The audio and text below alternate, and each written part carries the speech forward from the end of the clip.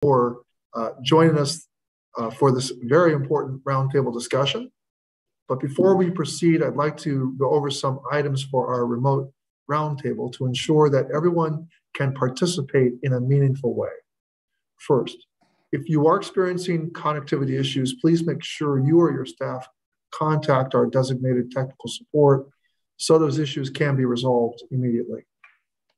To ensure members and participants can have robust engagement, I ask that members participating remotely continue to remain visible on camera for the duration of their participation in the roundtable, unless they experience connectivity issues or other technical problems that render the member unable to fully participate on camera. Also, I ask that all participants remain muted when not speaking so that background noise does not interfere when someone else is speaking. Regarding the format of the roundtable, it is my intention that the discussion be as conversational as possible. However, given the large number of participants and the need to keep things moving, it will be necessary to have some structure. Accordingly, it is my intent to move through the bill title by title with 10 to 20 minutes per section, depending on the number of member questions. I would also ask that members and participants raise their hands should they have questions. And I will do my best to alternate between members of the majority, minority, and participants from the VSOs. In addition, I ask that members and participants keep their questioning and comments to a couple of minutes so that we can cover as much ground as possible. Does any member have a question about the procedures for this roundtable? Hearing none and seeing none, we'll proceed. Well, today I'm thrilled to welcome our esteemed veterans advocates and veteran service organizations to this virtual roundtable to discuss two critically important matters to our veterans and their families: in-service toxic exposures and the Honoring Our Pact Act. When we sent our service members into harm's way, we made a pact to care for them and pay for that care when they came home. For too long, Congress and the Department of Veterans Affairs have been slow to act, citing high costs or lack of absolute scientific proof. The result, a disability benefit claims process that is cumbersome and places the burden to prove toxic exposure on veterans themselves. Every day, more and more veterans speak out about exposure to environmental hazards and other toxic substances during their military service. Recently, I put out a call encouraging toxic exposed veterans to share their experiences with the committee. As of this morning, the committee has heard from over 400 veterans in 48 states. These reflections are very powerful, and I'd like to share some with you now. Navy veteran Ed B. described how toxic exposures could overwhelm the senses. He wrote, quote, "You couldn't escape," in brackets, the jet fuel. "You could see it, smell it, and taste it," end quote. I heard from Marine veteran Mike M., who said, quote, "Even when we weren't actively engaged in dumping items into the burn pit, we were still exposed," end quote. Air Force veteran Christopher R. described his dealings with VA, stating, quote, "I continue to be rejected because they say it's impossible to prove that it is service-related. I never worked with chemicals before my service or since. I feel like a nuisance to the VA health system," end quote. I heard from the widow of Army veteran Austin Monk, who said, quote, "No wife should have to bury her 22-year-old husband because of his exposure to unsafe conditions while in service to his country," end quote. Listening to their stories, it is incredibly clear to me that we need to pass the Honoring Our Pact Act now. The Speaker has committed to bringing this bill to the floor very soon. So we need to be prepared to bring the best possible version of this bill to the floor. This bill has gone through the full legislative process, including a full committee legislative hearing and markup. This is now the time to bring together stakeholders and committee members to discuss the path forward, where there is common ground, and where we need to get down to brass tacks to get this bill ready for the floor. Our bipartisan bill will address the full gamut of issues affecting toxic exposed veterans, access to VA care and benefits, while reforming VA's presumptive decision-making process. It will open up VA healthcare for more than 3.5 million veterans exposed to burn pits and establish a presumption of service connection for over 23 respiratory illnesses and cancers. It's time Congress and the American people back up. Thank you for your service with action. Toxic exposed veterans have held up their part of the pact. Now it's our turn. The CBO estimate for the Honor Our Pact Act is in. Now we know the true cost of our promise, but we cannot renege on our responsibility to toxic exposed veterans because of any preconceived sticker shock. Over the past 20 years, Congress and our country have made the choice to spend trillions on other priorities while sending service members into harm's way at a cost of $6.4 trillion. We know that this Congress is willing to find money when it wants to, as it recently demonstrated by adding $25 billion to the last National Defense Authorization. So, the question is, how can we improve this bill to ensure the fullest support and its passage? I'm eager to hear what my colleagues across the aisle would like to change that would still uphold this sacred promise. When our country goes to war, we don't nickel and dime the Department of Defense, and we shouldn't try to pinch pennies when it comes to covering the care for toxic exposed veterans. It's time to pass the Honoring Our Pact Act. And I'm grateful to have all of you here for our discussion today. Ranking Member Bost, I would like to give you the opportunity to add any opening remarks before we introduce our guests. And thank you, Mr. Chairman. Hey, I want to thank everyone here for joining us today. I'm grateful to each one of you for your commitment to our veterans. The veterans your organizations represent understand the challenges posed by toxic exposure all too well. You know, during our markup last June, we discussed those challenges with respect to Chairman Takano's PACT Act. The committee was painfully under-prepared to vote on the bill at that point. We were working off a minimal cost information from CBO and a radio silence from the Biden administration. We now have some of the information, and it's clear that we have more work to do. And I appreciate the roundtable as a first step. But given the focus on the PACT Act, we will not be able to discuss everything we need to today. For example, we would likely won't have the opportunity to discuss the new work that the VA is doing to better support toxic exposed veterans at this time.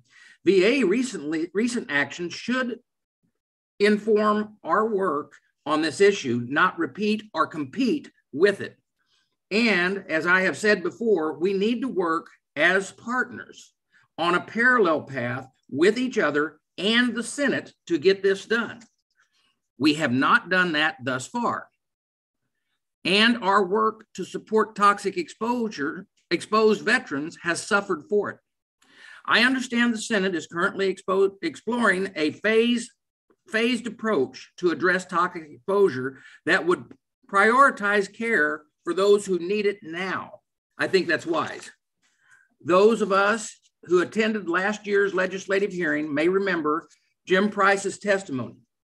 Jim is a combat veteran whose wife, Lauren, tragically passed away from conditions likely linked to toxic exposure. I know many of you worked with Lauren and miss her dearly.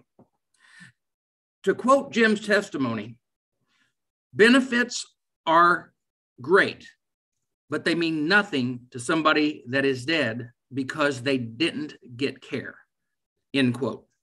Jim put it perfectly. We need to focus on taking action steps now to expand care to those who need it most before it's too late. Additionally, we still need to identify a way to pay for toxic exposure legislation.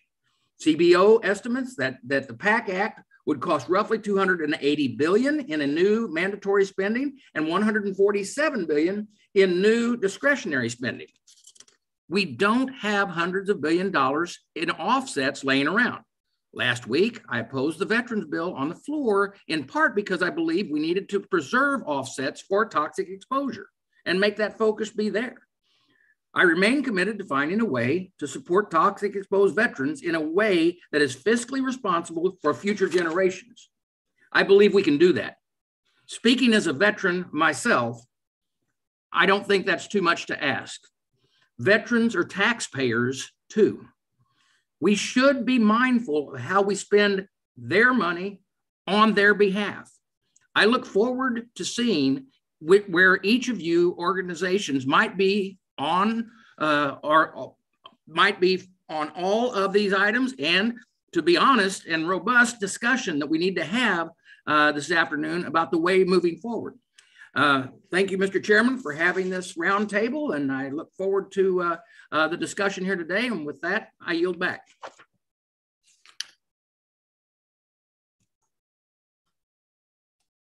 Thank you, Ranking Member Bost. I will now introduce our participants from the Veterans Advocacy and VSO communities.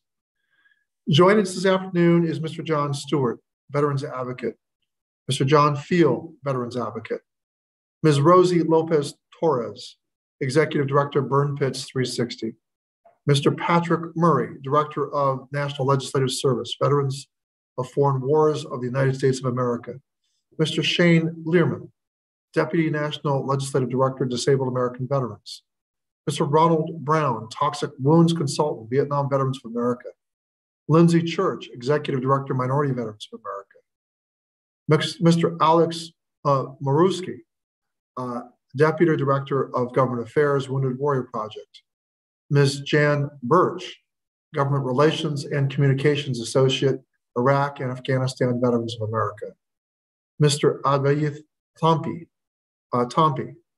Legislative Associate, the American Legion, Mr. Corey Titus, Director of Veterans Benefits and Guard Reserve Affairs Military Officers Association of America, MOA, Mr. Roscoe Butler, Associate Legislative Director, Paralyzed Veterans of America, and Mr. Jim Vail, National Service Director of Veterans Benefits and Policy, Blinded Veterans Association. In the interest of time and to keep things moving, I'd like to begin our discussion and turn to Title I of the bill, Expansion of Healthcare Eligibility for Toxic Exposed Veterans. Mr. Morosky, can you share the Wounded Warrior Project's perspective on the language of that section? Mr. Morosky, your sound is still. Can you hear me? I can hear you now. Go ahead, proceed. Okay, thank you, Mr. Chairman, and good afternoon, Chairman Takano, Ranking Member Bost, and members of the committee. I'm Alex Morosky from Wounded Warrior Project. I want to thank you for holding this roundtable and for inviting us to participate in this discussion on the Honoring Our PACT Act. It's a bill we strongly support. I want to start off by acknowledging that there were many toxic exposure bills introduced this Congress. And what you've done with the PACT Act is you've put them together to create a comprehensive solution for veterans who are exposed. And while there are many necessary provisions in this bill that I know that we'll be discussing today, which include presumption, concession of exposure, scientific framework, I have to take a couple minutes to talk about Title I, which would finally expand permanent VA healthcare enrollment eligibility to all veterans who were exposed during their military service, regardless of their disability claim status. We believe this is absolutely critical, not only for veterans who are already suffering from exposure-related illnesses, but from a preventative care standpoint as well. And I would like to point out that Vietnam veterans have permanent guaranteed access to VA healthcare due to exposure to Agent Orange. Current era veterans who are exposed need the same access for the same reasons. And if I could, I'd like to illustrate this point by briefly telling you a story about a warrior named Scott Evans. Scott was a Marine. He deployed twice to Afghanistan as a combat engineer and as a dog handler, where he was exposed to burn pits. He says that they were even encouraged to spend time near the burn pits with the dogs to see if they could still sniff the munitions among the burning waste. So in other words, the burn pits were used as a training area in his case. Eventually, he was honorably discharged in 2012. He got a job. He never felt the need to enroll in VA medical care or put in a disability claim because he felt that he suffered no significant disabilities. It wasn't until 8 years later, in the spring of 2020, that he started experiencing severe abdominal pain and losing weight rapidly. And at that point, he knew something was wrong. tried to enroll at his local VA, but he learned that he was not eligible since he never filed a claim, and he was beyond the 5-year enhanced eligibility period for combat veterans. Over the course of the next several months, Scott accumulated about $20,000 in medical bills seeking diagnosis and treatment for his condition. And it wasn't until later that year that a friend that he served with connected him to Wounded Warrior Project. We were able to get him service connected, not for his toxic exposure illness, but for other things, and enrolled at the VA. But his diagnosis at that point, several months later, was terminal pancreatic cancer. Scott says that he's received good care since he's been enrolled, but understandably, he can't help but wonder if his cancer would have been operable if it was caught months sooner when he initially tried to enroll. Mr. Chairman, we believe no veteran who served in an area of known exposure should ever be turned away from the VA. Unfortunately, Scott's not alone. We estimate there are as many as 750,000 Iraq and Afghanistan veterans who are currently ineligible for VA healthcare enrollment due to the fact that they've been unable to establish a service-connected disability within 5 years of discharge. So that's 750,000 veterans who served in areas of known exposure who are now operating without a safety net should they become ill. And we don't think any of them should ever be turned away like Scott was. And so for this reason, we strongly believe that guaranteed access to care for all exposed veterans in Title I of the Honoring Our Pact Act is absolutely critical and has to be part of any comprehensive toxic exposure solution this Congress. So once again, I'd like to thank you, Mr. Chairman, and I'd like to turn it back over to you at this point. Well, thank you for that testimony, Mr. Morosky. It was very heart-rending to hear that story. I will now, I'll now ask the first question under Title I. In Title I, it's updating the definition of toxic exposure risk activity, actual language in the bill, to mean any activity with an entry in the individual longitudinal exposure record, or ILER, I-L-E-R, or other exposure records such as the Defense Occupational and Environmental Health Readiness System, a revision everyone here could support. So is basically the definition something that that everybody here, minority members, majority members, VSO community advocates, can we live with this toxic exposure activity, risk activity definition to mean any activity with an entry in the ILER or the Defense Occupational and Environmental Health Readiness System? Is this a revision that we can support, or are there other concerns?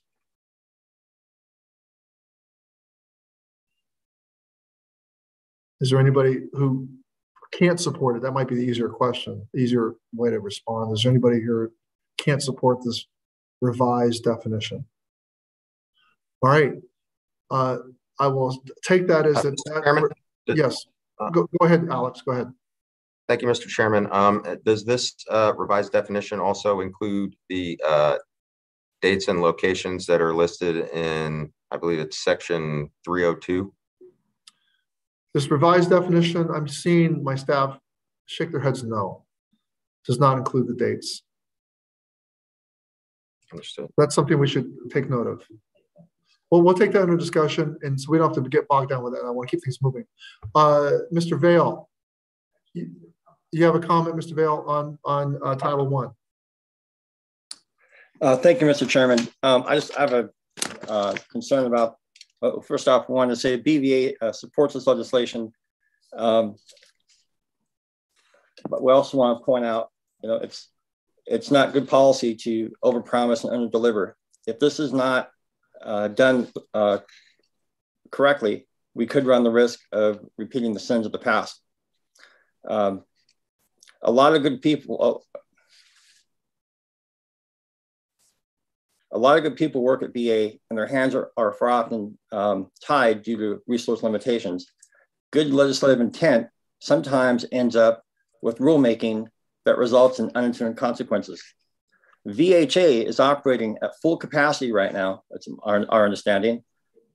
When considering the influx of new eligible veterans that this legislation will provide for, it would only seem natural that this is too great of a burden for VHA to bear unto itself. Consequently, this will fall on the community care networks to deliver these newly eligible veterans health care. Is this too great a burden for the community care networks to bear? Has the full cost to fund this additional demand for healthcare been considered? This is happening right now with the Defense Health Agency. Dependents on TRICARE are being sent out from the military treatment facilities to the community. Rural and remote providers are overloaded and cannot absorb more patients. How can they handle more patients, such as these new veterans who are eligible under this legislation? Are we unintentionally creating a perfect storm? You know, giving somebody a benefit they can't access, that's really frustrating. And so I ask, are we creating an underfunded mandate here? We support the legislation, but we're concerned about having adequate funding to support it. Thank you. Well, thank you, Mr. Bell. We definitely have noted your concerns, and I think they're valid ones. But let me go on to Ranking Member Bost. Thank you, Mr. Chairman. This is a question that I want to ask all of our VSOs and everybody that's involved with Title I here. Would you agree that addressing eligibility for healthcare should be our first priority? And if everybody agrees, but if you don't agree, let me know that. Okay, because that's going to lead to my second question. And then is, would you support a proposal that extends eligibility for care without expanding benefits while we continue to work on how to best proceed? So in other words, we're getting it to the opening statement that I made, which is there's people that need the care now. So let's move forward with that, provide that at a level that we can, and then continue to work for the longer goal for this bill. Anybody disagree with that? Ranking Member Bose, I just have a comment on that. Rosie Torres from Burn Pits 360. I think my concern with that is how well equipped is the VA to handle those complex patients coming in with, you know, these underlying diseases that up until now they're passing off as psychosomatic issues. They're diagnosing people with mental health issues as opposed to these underlying cancers that are killing veterans. And I'll give you an example. Sergeant Wesley Black, who was on Jon Stewart's show recently, you know, he died and he was misdiagnosed. So my biggest concern would be what training would be facilitated to these clinicians? Are they trained in occupational medicine? Are they trained in epidemiology? There's so much that it takes to properly assess these kinds of health issues. That would be my only concern. Is I don't want to see what is happening now continue to happen. That's it, sir. Respectfully, thank you. So that's probably one of the reasons why it's so vitally important to get the input from the VA, so we know where they are, what they can handle, but also, as I said in the opening statement, that was so brought about in our last hearing. But while we're doing this, we're doing nothing. Mm-hmm. And that's not a good place to be. I mean, we can continue, we can chew gum and walk, okay? We can do this and provide for those that have and can be diagnosed and still continue to work on the legislation rather than, you understand what I'm saying? That's the concern I have. Well, thank you, Rankin. Thank you, Rankin. I understand this. Mr. Brown, Ron Brown, I understand you have a response. Yes. Or comment. Yeah, I'm sorry. Representative Bost, question I have would be, what about the people who have the terminal cancers and they're unable to work? How would the compensation, I mean, where would it come from? Well, that's what I'm saying. We can continue to work to try to get that done as quick as possible too. But the situation is, we do know those that are exposed. We do know those that need the medical treatment that they can receive right now. We can move forward with getting that part out and be taken care of, and then continue. We do that with legislation every day. That's how we create legislation quite often, is we move forward knowing that we can definitely positively do this, and then let's keep working to try to get it better and better and better. But right now, we're not doing anything.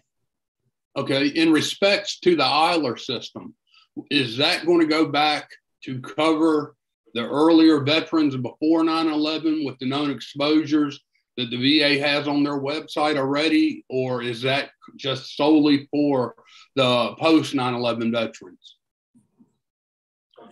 Mr. Brown, my understanding is that the Eiler would address the post 9/11 veterans, not pre 9/11 veterans. So the Eiler is a system that's still it's actually being created now. It's something that's being done now. I don't think we have data for pre 9/11 vets. So okay, Chairman, I understand what you're saying. The VA already has the known exposures listed on the Office of Public Health for the previous deployments before 9/11. And that's what I was wondering, if those would be added into the Eiler system. They are planning. That is also sort of being contemplated now. And to answer your question, that is the intention. I do want to move on, keep this moving to next. Who put up her hand was Ms. Flocken. Go ahead, Ms. Flocken. Title I. Chairman, I appreciate everyone being here today, and I think everybody wants to do the right thing and make sure that the burn pits of particularly the post 9/11 generation doesn't live through the same experience that our Vietnam vets who were exposed to Agent Orange went through, where it was years and years and studies and just demands on their time to make their case in the VA while people died from exposure. We're trying to avoid repeating recent history. And I appreciate everyone being here. I have a part of the bill that we're considering. Representative Peter Meyer and I did the Burn Pit Exposure Act just to make it easier and to have some presumption when you walk in. And I know, obviously it costs money to treat people who have been exposed to these things. I think we all know deep down that it's part of our responsibility. And I would just note for my colleagues on the other side of the aisle who are so worried about the money, all but one of you voted for the $25 billion increase to the defense budget. So just to be consistent here, if you're going to be deeply, deeply concerned about the spending of money, I would expect the same scrutiny to a bill you passed and voted on in December that we are now giving to helping our veterans. I would just ask Rosie, if you could, just from your experience, I think it's sometimes hard when you do policy to just, you sort of lose your ability to understand what this means for human beings. And I know your experience through your husband was really powerful when I heard it. Talk about his experience of trying to make his case and what it means so that this committee understands what our veterans are going through every day just to get that recognition. Ooh, I mean, look, and thank you so much to all of you for this opportunity. It was years and years. I mean, I worked at the VA for 23 years, so I sort of understood, the red tape we were about to face. But it was just years and years of delay on both the Department of Defense side and the Department of Veteran Affairs side. So we basically went to every healthcare facility within the two systems. I mean, to prove a point, and then most importantly, to try and get answers, right? But I already knew the outcome was going to be, even traveling over the War-Related Illness and Injury Center. And in between that, we had nonprofit organizations, filling the gap financially because we had already exhausted our life savings. In my husband's case, it was more of us being forced to find an answer because his employer was getting ready to let him go, right? He was a state police in the state of Texas. And then they forced him to resign after we finally were able to receive a solid diagnosis from Dr. Robert Miller over at Vanderbilt University. Prior to that, every answer was just basically a diagnosis of unknown etiology, anxiety. It was very frustrating. So we knew that we weren't the only family experiencing this hardship. And so after you exhaust all your life savings and trying to access care, which we're still sort of there, he was recently hospitalized for the same issues as the gentleman that Alex Morosky talked about. We don't know if he's got pancreatic cancer. It's a huge possibility. But, you know, the challenges that these families face, aside from trying to access care, is you hear story after story of these survivors, widows, spending their last days with their loved one, trying to collect buddy statements from their loved ones, you know, brothers and sisters during wartime, just to try and figure out, how will I put food on the table for my children once my loved one is gone? And we know that's being done on a case-by-case basis, but that's not enough. I mean, it's very scary to even think about, you know, going to the VA, because even their own staff tells us, if you have TRICARE, go on the outside, it'll take forever. And now this is their own staff making these kinds of advice and encouragement. So, I mean, while I know the VA is working on things, the reality is that in this community of people impacted, you know, there's neither the presumption nor the healthcare happening. You know, I know veterans that have walked into appointments and they leave hopeless. You know, I don't know how many people have put a bullet in their head because they're so hopeless at the end of the day. They're losing their homes, they're losing their vehicles, they're losing their jobs. So much so that, and I'll end with this, you know, the injustice behind all of this continues on to like where we are as my family today. Leroy's job loss will now be heard before the United States Supreme Court, because it's not okay to treat the veterans the way they're being treated. So, you know, I just encourage everyone to understand it from every perspective, that, you know, not only as a family, but as an organization, we've collected data. There are people in everyone's districts coming forward and saying the same thing. So thank you, Congressman Slaughter, for Thank you, Rosie. Thank you, Rosie. Mr. Stewart, I understand you have something to say. Yeah, thanks so much. I just wanted to zoom out for a second. You know, as we're all talking about, you know, different funding and different bureaucratic fixes, to just get a larger perspective on what the reality of this should probably be. You know, the VA is instituting another bureaucratic process to decide if there are certain conditions which might meet the protocol and criterion that they're working to establish to make sure that a veteran, in what is generally seen by the community as an adversarial process, can tie the toxic exposure that he experienced in Iraq and Afghanistan to the conditions that they're suffering now. And we want to talk about, do we have enough money? There really should be one job here and one job alone. And that is, how do we implement first-rate toxic exposure healthcare for our Iraq and Afghanistan veterans, so that they can receive, in the way that the VA and DOD have gotten better with traumatic brain injury and PTS. Man, if you went down to Walter Reed in 2004, you'd have the adaptive rehabilitation. There was 2 double amputees lying on a mat, throwing a medicine ball back and forth.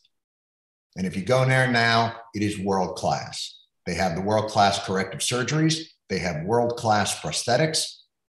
They have world-class technology and adaptive rehabilitation, but it took intention and it took money. And we have to establish that for the veterans of Iraq and Afghanistan, because a toxic wound is an IED that goes off in your body 5 years later, 10 years later, 15 years later. And yet the burden of proof and scrutiny is always on the veteran. And so respectfully, when we talk about, hey, we just want to get them into healthcare now, access to a system that doesn't understand toxic exposure doesn't help anybody. There's a burn pit center for excellence at the VA. Its funding is $6 to $7 million a year. That's in 2022, 15 years after the DOD and the VA knew that this storm was coming.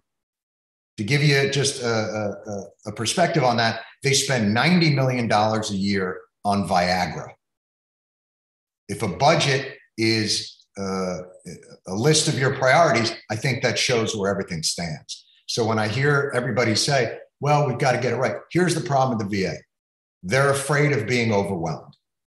The only conversation we should be having is a collaborative effort to bring the VA together and create first-rate toxic exposure healthcare, and not healthcare first and benefits later, because if you're sick with pancreatic cancer, not having your benefit, what are you living on? So the idea that we need to split everything up and do it piecemeal and create more bureaucratic processes of this is unacceptable. The bottom line is this: our country exposed our own veterans to poison for years, and we knew about it, and we didn't act with urgency and appropriateness. And therefore, we've lost men and women who served this country. They've died out of our inaction. And so I just want to step back for a second and don't worry so much about the protocol for a new disease and the things like that. Let's not lose the big picture, because I know everybody here wants to do the right thing and it's really appreciated. I just don't want to get lost in the sauce here. Thanks. Thank you, John. I have in the queue the following members: Miller Meeks, Luria, Levin, and Trone. We are now out of time for Title I, but I'm going to take one more. I'll take Ms. Miller Meeks's question for Title I. I will keep Ms. Luria, Mr. Levin, Mr. Trone in the queue for the discussion on Title II. You can go back to Title I, but we got to keep this moving. So Ms. Miller Meeks, you have your opportunity to make a comment on Title I or whatever. Thank you, Chair Takano, and thank you, Ranking Member Boston, to all of our panelists are presenting. So this question comes from being a 24-year military veteran and family members who are veterans, an uncle who spent his entire life in a VA facility after his ship went down in the Pacific in World War II, and also as a physician. And I have a friend who developed cardiomyopathy after Desert Storm, which impacted both the life of he and his wife and us, of course, as his friends. And so my concern is this: there is a tremendous healthcare shortage. It's not only at the VA hospital. I know one of the bills we may be voting on will be on trying to alleviate some of that, but all across this country, I represent a rural district. There are healthcare shortages, there are personnel shortages, there are specialist shortages. And so I think it's a valid point to bring up that, and I think Mr. Vail mentioned this, that saying that someone has a benefit doesn't get them healthcare. It only gets them a benefit. So, you know, is there a possibility, and could we envision a phased-in approach to healthcare access for toxic exposed veterans as we continue to determine the science on whether or not a toxic exposure is truly related to an organic healthcare problem or disease? That's it. I'm respecting my time. Okay, well, thank you. If there's no response, we'll move on to Title II. Thank you, Ms. Miller Meeks. For Title II, the discussion, let me just go to my question here. For Title II, yes. Mr. Murray, that's the process. Mr. Murray, you're now recognized to begin our discussion on Title II, toxic exposure presumption process. Mr. Murray, you're recognized for your remarks. Good afternoon, everyone. Thank you, Chairman Takano, Ranking Member Boss, for getting everyone together. And thank you for the opportunity to speak on this important subject. Comprehensive toxic exposure reform is the VFW's #1 legislative goal for the 117th Congress. We're confident that with this many people all pulling in the same direction, we can finally accomplish that goal. One of the most common issues we've heard from countless VFW members is the difficulty in getting care and benefits for illnesses believed to be due to toxic exposure. Military service is synonymous with toxic exposure. Decades since World War I, World War II, Korea, Vietnam, Desert Storm, Iraq, Afghanistan, and other places around the world, it's synonymous with service. But unfortunately, the burden of proof has been put too heavily on the individual veterans for decades, and it's far past time to revamp that process. A major step in the process is updating how presumptives are granted. And VA is currently undergoing a pilot program, which hopefully will improve the process and make it considerably easier for veterans to be granted toxic exposure presumptives. We're encouraged by the willingness of Secretary McDonough to update and revise the process. We're hopeful that the end result will be something that we're all in favor of. However, the VFW does have some serious concerns about some of the specific details of that pilot program. We've been engaged by VA, and we have to keep those lines of communications open in order to achieve success. But that's the whole point of a pilot program, is to hammer out what works, what doesn't, and hopefully produce a great product that works for veterans. The next important step is in revising the presumptive process is codifying what works. The VFW is supportive of many of the pieces of legislation that strive to set in place a new framework for toxic exposure presumptives. And there are parts of different bills that we think would get the job done right. The TEAM Act, for example, proposes an independent commission that is outside of VA. Even if we had full faith and confidence in the current situation at VA to do all the right thing, we've seen time and time again, VA secretaries fail to solve this problem due to varying issues. The VFW believes there should be an element of an independent body in the overall process. In the PACT Act, it calls for internal VA commissions. We believe there is a critical role for that, but not only to have internal VA commissions or boards. We believe a combination of both is the best path forward. Additionally, the PACT Act proposes a specific timeline for officially accepting or declining the recommendations of the varying boards. This is critical because far too long, studies and reports have waited on decisions for years, all the while veterans were getting sick and dying.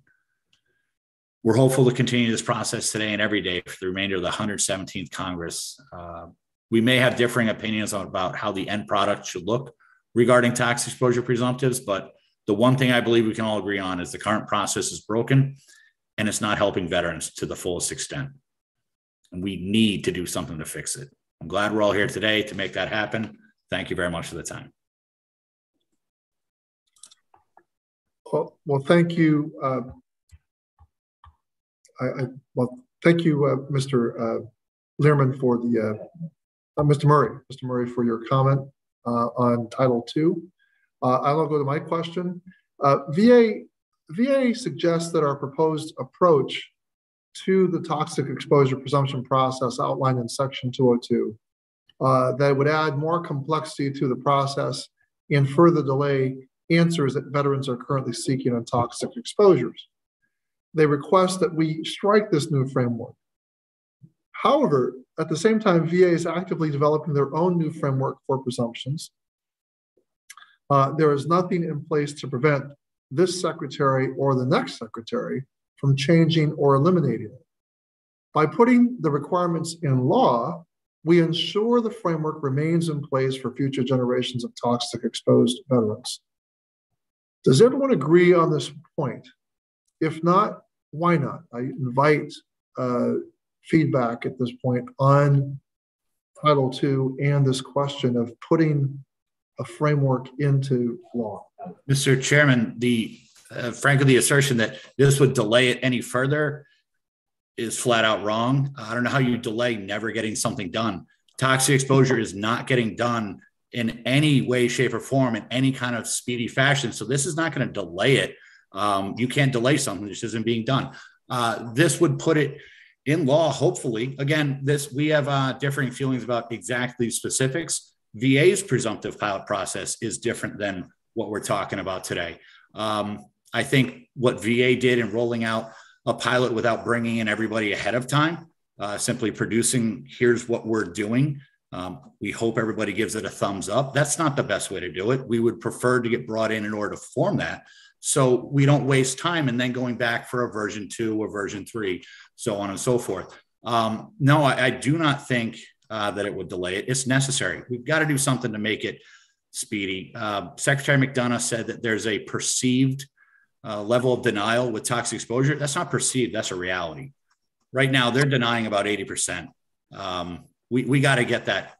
We got to get that entirely flipped around. So whatever efforts we can do to actually get something on the books that works, that's what needs to happen. Well, thank you, Mr. Murray. Mr. Morosky, a quick response. Yes, Mr. Chairman, we appreciate the fact that the VA is doing its own pilot program to have a framework. We agree that a framework is going to be necessary in any event, but it's also going to have to be codified in any event.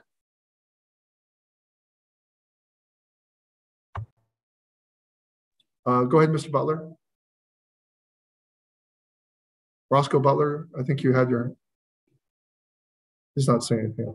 No, I had something in regard to Title I. You can go ahead and say something in Title I, that's fine. I was just going to say that I agree that it's important that we don't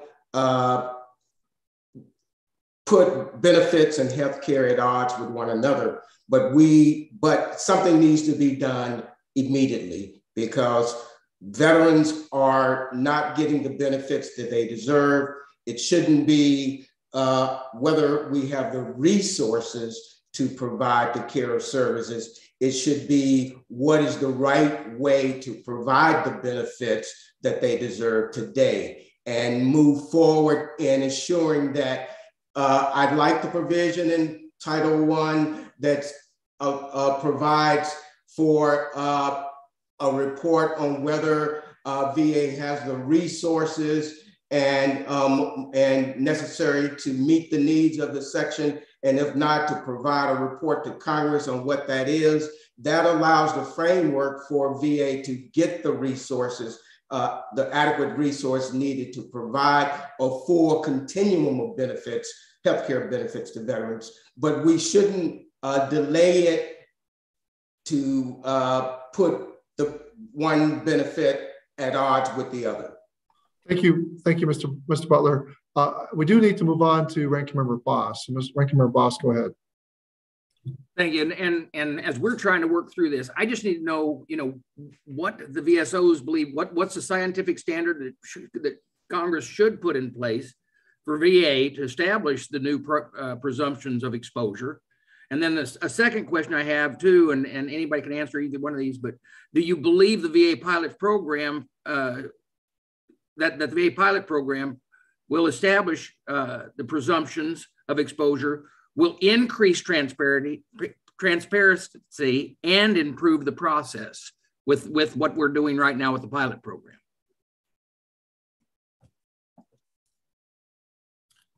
Ranking Member Boss, the scientific standard the VFW believes to be positive association, not causation. That was one of the initial sticking points in the first draft, I guess, of the pilot program. VA has gone back and revised that. We're grateful that they're listening.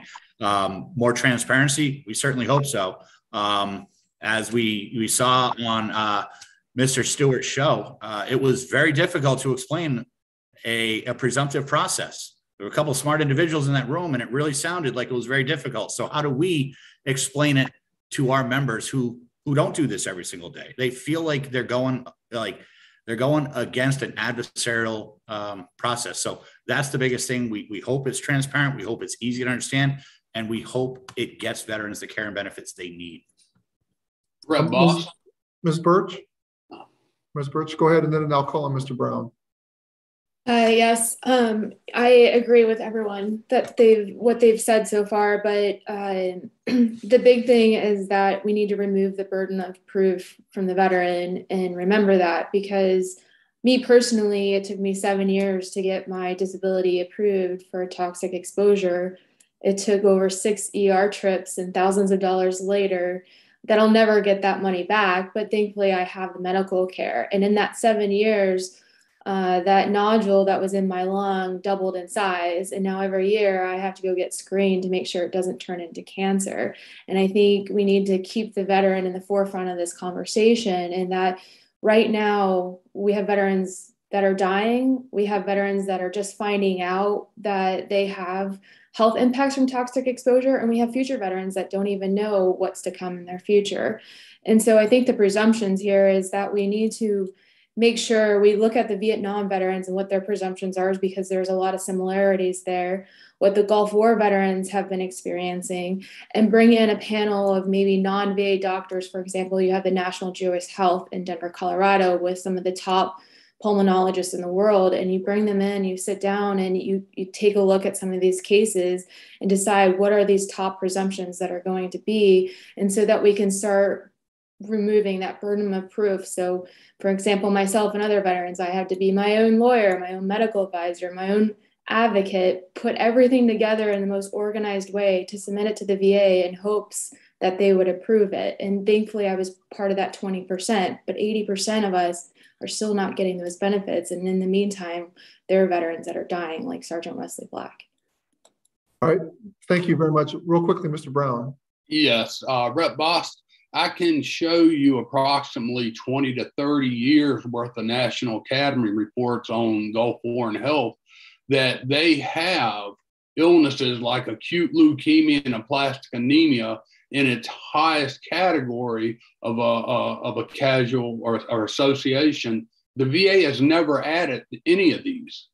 And they're the ones who contracted through the National Academy of Medicine to do the studies. And there's hundreds of conditions like that in those volumes. But none of those have ever been added as a presumptive under the VA. All right, well, thank you. I do want to Mr. Levin. Mr. Levin, go ahead. Thank you. Thank you, Mr. Chairman, for convening this roundtable, and thanks to our VSO leaders, thanks to our other guests.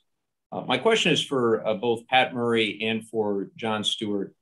It seems obvious that everybody here wants to do the right thing, but only some want to pay for what is the right thing. And so my question is, what message does it send to our service members and to our veterans if we dismiss the comprehensive reform that we need due to the cost of doing what is so obviously the right thing? And what do you think this says about our values as a nation? Mr. Levin, I think the pay for all this was our plane tickets overseas. That's what paid for this care and benefits. There's far too many people that raised the right hand to go do whatever it was, and there was no consideration at the time for how we're gonna, what taxes are going to be used for this 10 years from now, 20 years from now. Unfortunately, from many of Mr. Brown's folks in that area, that was 50 years later, 60 years later. So that kind of stuff's completely unacceptable. The cost of war is exactly what this is. This is just a continuation. This is phase 2 of it. This is the next step. This is critical. So to put together with the total cost of being in the military. Mr. Learman, do you have a response or comment? Oh, no. Mr. Chairman, I was actually interested in Mr. Stewart's thoughts on this as well. Oh, okay. I would say simply this. We are a country that loves its veterans, or certainly we purport to. And we support the troops, and we put on our flag pins, and we stand, and they get discounts at Denny's. But the true support of having a veteran's back is when they need the support. And when they are sick and dying due to the service that they gave to this country, and they come back and are put under scrutiny and are made to be defendants in a case concerning their own healthcare and lives, it's unacceptable. And it's the lowest hanging fruit of a functioning society. And so much of this is just pure common sense. And if we could just stand back for a moment outside of the bureaucratic impact of all this and stop thinking about the process by which I would challenge every congressional leader in this room today or on this call, go back to your district and dig a 10-acre pit and put everything that town discards into that pit and burn it with jet fuel and diesel fuel and put in hazardous materials. For God's sakes, the smoking gun in this case is literally smoking guns. And then burn that pit 24 hours a day, 7 days a week. But tell your constituents, don't worry, 15 years from now, we're going to convene a panel to discuss whether or not the health issues that you're having are in your head or not. And we're going to make you get a lawyer to prove it. Look, we've got all these diseases lined up. Ground Zero in Manhattan is a burn pit, was a burn pit. The men and women who sat on that pile and dug through it suffered the very same illnesses and diseases that we are seeing now. We've created a program through John Field and this Droga Act with it's administered by NIOSH and the Department of Justice. It is effective. It is targeted. It deals with prevention and screening and healthcare. These programs exist. You don't need to reinvent the wheel, and we shouldn't have blinders on to this idea that this process and these diseases, we've not been allowed to use burn pits in the United States since the 1970s. The EPA has already gone through the list of cancers and immune issues and pulmonary issues and lung issues. Why are we relitigating this when thousands and thousands of veterans, their very lives depend on the urgency of your actions? So that's my thought. Thank you, Mr. Stewart. Thank you, Mr. Levin. We do need to move on, and we have, I'm going to ask Mr. Learman to be the last comment on the Title II section. So, Mr. Learman, go ahead. Thank you. Appreciate the opportunity today. I think the big thing to point out in reference to some of the conversations about presumptions and codifying it and waiting for VA say it takes too long. There are many examples. We can look at Agent Orange and Vietnam veterans. In 2016, there were several diseases associated with that exposure. However, it took you, an act of Congress, to get them passed because VA didn't get it done. So any process that we go forward must be transparent. VA must include the VSOs, and it should be codified so we're protected from secretaries or administrations that aren't going to take that action in the future. All right, well, thank you. Thank you for Mr. Learman. We'll now move on to Title III, and Mr. Trone and Mr. Geigo, you're in the queue as members. So I thank you all for the discussion on Title II. Mr. Learman, you're now going to lead our discussion on Title III, which is about improving the establishment of service connection for toxic exposed veterans. So go ahead and read your go ahead and present your comments for Title III. Thank you, Chairman. Appreciate it. Title III establishes a presumption of exposure, also known as a concession of exposure. What does this mean? This means that VA will concede exposures as identified in ILRs and those determined by the VA Secretary to include roughly 50 different toxins in 17 countries as related to burn pit exposure. These were already identified in air sampling reports by the United States Army, and also VA currently recognizes those toxins as well. So by establishing this concession of exposure, what are we doing? We're removing the veterans, we're removing their burden of proof. They don't have to prove what they were exposed to. This concession of exposure will concede if they were there, here's what they were exposed to. Right now, 78% of claims for direct service connection on conditions related to burn pits are being denied. This can help change that by conceding, yes, they were exposed. And let's take it a step further. It will also require VA to provide a medical opinion and an examination if there is not sufficient evidence for them to grant that on a direct service connection. Why is this so important? Well, let's say we don't have presumptive diseases yet. This removes those obstacles for veterans to get direct service connection now. Let's say we do have presumptive diseases, but this veteran has one not on the list. This will help them get direct service connection. So this is a huge part of the bill. DAV fully supports this because you're giving veterans a fighting chance, whether there's a presumptive disease, a presumptive list, and more importantly, it's removing those obstacles to get what they need to get service connection, and they don't have to prove their exposure. Now, real quick, I just want to comment on a few of the other things we've talked about.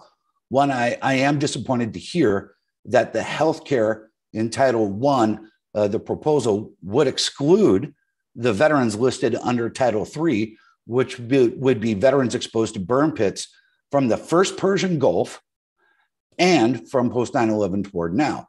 These are veterans in many rights no longer have that 5-year access. They no longer have health care.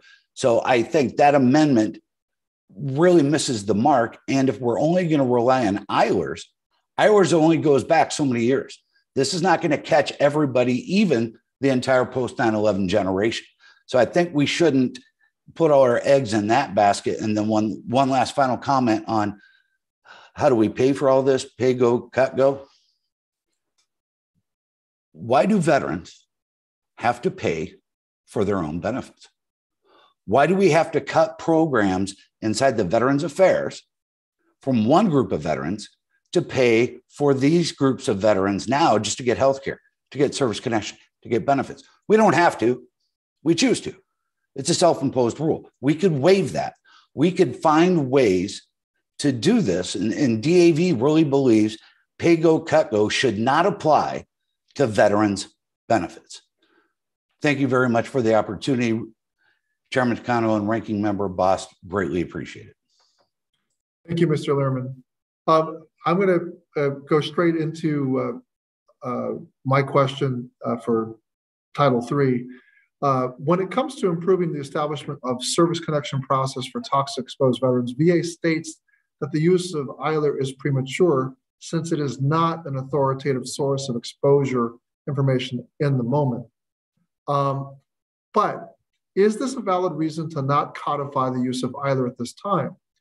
Wouldn't we want the intent of its use firmly established for when the platform is fully operational? So if there's any feedback from our VSOs or members to the questions I just asked, please. Yes, Chairman. Just Mr. Lehrman, go ahead. Just to address that real quick, I think ILR has potential, right? There is great potential in ILRs going forward.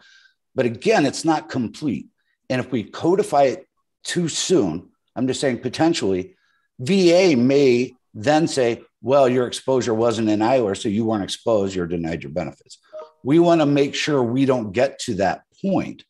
Now, codifying it now for the future, there's nothing wrong with that. We just don't want to go down the path of if it's not an ILR, it didn't happen, because we all know there are 40, 50, 60 years worth of toxic exposures that nobody's ever going to know. They're not in any military records. They'll never show up in ILR. So we don't want to limit veterans by solely relying on ILRs. I hear you. All right. Why don't we go to Ranking Member Bost? Ranking Member Bost. Thank you. Just real quick. So anybody want input on, can give input here. What's the most effective way to determine whether the service member was exposed to toxins at a specific location? What would be that criteria that we'd set for the future? Ranking Member Boss, we've gone through this round and round with generations of the past. Originally, folks that were in Vietnam were only given it between certain years and certain latitudes, and they expanded to the brown water, then the blue water. There's still folks that have been exposed to it in Thailand, Cambodia, Guam, who don't have it. So trying to piecemeal it out isn't working. Again, exposure is synonymous with service. We've got a lot of reports of people on bases. We're not even talking about that. People in Hawaii right now are drinking gasoline. That's terrible. We're not even talking about that in the PACT Act. So there's domestic exposures as well. So military service is really what we're really starting to look towards as synonymous with exposure.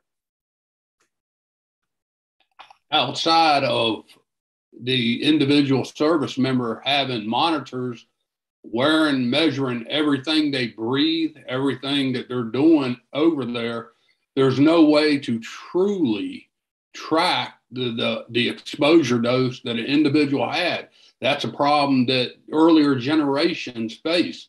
They didn't have any of those measurements to keep track of the exposure. So therefore, the VA doesn't think that those troops were exposed. And it takes so long for them to finally get around to saying, well, you may have. or like 7 years later for our Desert Storm veterans when the DOD sent out letters about chemical exposure. And, you know, by that time, most of those people who were sick were already out of service. Then they're trying to get their claims approved, and the VA's looking at them like there's nothing there. And let me just say this, and I'm trying to work with everybody on this panel and understand that. But what you've just said is, if you serve, you automatically get it, regardless of where you're at, what you were exposed to, anything like that. That changes the whole process by what we're trying to work on here, because we've got to try to get something that will pass through Congress, which means we have to have some guidelines set forth. I may even totally agree with you, but trying to get a majority of my colleagues to do the same, we're just beating a dead horse if we don't come up with a criteria that's set forth, because that is the standard that's been there. And if it's going to be that if you sign the dotted line, you became a member of the military, no matter where you went, you automatically get these benefits, then that's something that we need to look at. But I don't know how you're going to get it through and passed. Okay. I understand that difficulty. What I just outlined, Mr. Boss, was basically everyone, everywhere, at all times. But what we're trying to do is get it focused where it needs it the most. But I do also want to identify that, frankly, there are other things that we're not talking about. We are focusing a lot on burn pits. There's a lot of other exposures, like the men and women that were at K2 that were like at a weapons dump. Right. You know, so what I'm trying to identify is like, this is a very pervasive problem throughout the entire military. So when it seems adversarial at VA, it should absolutely not be adversarial. It should be a slam dunk. It should just be given that if someone comes in and says, I was exposed, the answer should be, you bet you were. Mm-hmm. You know, you should just remember, boss, if I could just add too. Yeah. If you look at the National Academy of Science studies, in which they would say, we can't draw a conclusion about exposure to burn pits and the conditions that we're seeing. Even within those studies, what they really say is we have insufficient data. Right.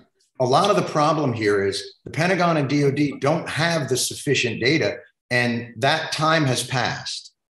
So there's no way to really create a cohort study. The closest thing we have to it, to go back to 9/11, is we got really fortunate in that the FDNY had a cohort study that they had been doing prior to 9/11. So they had a perfect lineup of the data of exposure versus the pre-data. By the Pentagon's own admission, the data that they have is insufficient, and it will never become sufficient. And so what we're doing is we're holding up veterans' healthcare and benefits based on data that the Pentagon hasn't been able to provide. And that will never get better. Right. So I think that's the catch-22 that we've placed the veterans in, because now they're forced to go in and prove their own case. Sir, even if you smoked for 20 years, if you got lung cancer and a doctor and a medical board tried to make you prove that your lung cancer came from smoking, somebody could always come in and say, well, you lived in a city and you breathed in smog. We have to start living by the code of the VA, which is the veteran gets the benefit of the doubt. It's not causation. It's not even correlation. So I think that's the issue that we get into as you start to try and define it, which is why I think all the VSOs are talking about presumption being the one thing that can lift that burden of proof, because the data doesn't actually exist. Thank you, Mr. Stewart. Mr. Geiger, I know you've been waiting, but Mr. Trone is back. Mr. Trone, quickly, you can. Are you still here, Mr. Trone, or did you leave? I'm here, Chairman Chicano. So go ahead. Can you hear me? Go ahead, Mr. Trone. Thank you. I think the veteran gets the benefit. Hits the nail on the head. End of story. Thank you for including the FAST and Presumptions Act in the bill to get rid of barriers to care and move this process forward. 2 points in business. You know, we always took care of our people. And I sit on this committee and also the Veterans Appropriations Committee, where this is going. And, you know, we know how crucial it is to health care and taking care of our people while our people are our vets. So I'd love to hear from Mr. Stewart, if we could, on two quick points. One is the human cost that he's talked about a little bit on not getting this legislation done. That's the cost. Every day, there's a human cost of not having it done. And the second point is 18 months. Is that enough time for the VA to implement? We got a COVID vaccine in way less. Can we do this in less? I think we should. I'd love to hear from Mr. Stewart. Lives are at stake every day. Sir, I mean, what I would say is I think we also have to start looking at it as a national security issue. And I think when you look at how easily defense budgets go through and the amount of money that's being spent and the trillions of dollars that we have spent to try and rebuild countries overseas while ignoring a lot of the pressing issues here, I think you see that our veterans need to know that when they come home, they won't be discarded. Staff Sergeant Isaiah James, who's an infantryman and served in Iraq and Afghanistan, said something to me that I think should rock all of us to our core. And he said, if another country was doing to our veterans what we are doing to our veterans, we would be at war. And that's just, it's a chilling statement from someone who was boots on the ground in Iraq and Afghanistan and is a young man who has seen a lot of his colleagues sick and die, and a government that seems relatively inactive and uncaring and not moving. And as far as what the congressman said about the amount of time for implementation, that should be our entire conversation here.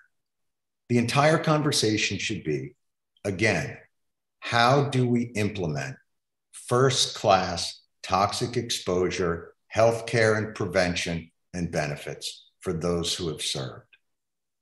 End of story. We can simplify this if we just keep our eye on the larger picture. But man, Sergeant Wesley Black, who Rosie brought up earlier, he said in a heartbreaking way, it's too late for me, but I'm going to spend my last time here on earth advocating for others so that what happened to me doesn't happen to any other of my brothers and sisters. And when I go to meet my maker, I'll be able to stand proud. And sadly, he did. Unfortunately, just a little while ago, he passed. But, we're losing the battle for hearts and minds of our own veteran community. And that's unacceptable for a country that speaks so highly of their veteran community and purports to love them so much. And man, here's the crazy part. It's so doable and it's so within reach, within intention and collaboration. And that's what's missing. The VA shouldn't be separate from this process. This should just be about a collaboration. What the VA should be doing is coming to Congress and saying, here are the weak spots in our healthcare system. Here's how we think we can bolster it. Here are the resources we need to do that. And let's move forward together in it. It can be done. Thank you. Every day it's too late for one more mom and one more dad. So we got to have a sense of urgency and trust our veterans. They trusted us when they went to war for us. Thank you, Mr. Chairman. Thank you, Mr. Trone. Mr. Gallego, you've been waiting patiently. Thank you, and I apologize. I have another markup. That's why I just want to speak a little. Look, and I tell you this from my personal experience. I am, part of this burn pit community. I lived next to one for too long in Iraq, and I feel like I'm a ticking time bomb. I already have seen friends, young men that have cancer, brain cancer, different types of cancers, rare cancers, and the fact that we're all getting it. I feel scared. I mean, honestly, that, every time I go for a checkup, that something is going to be found there.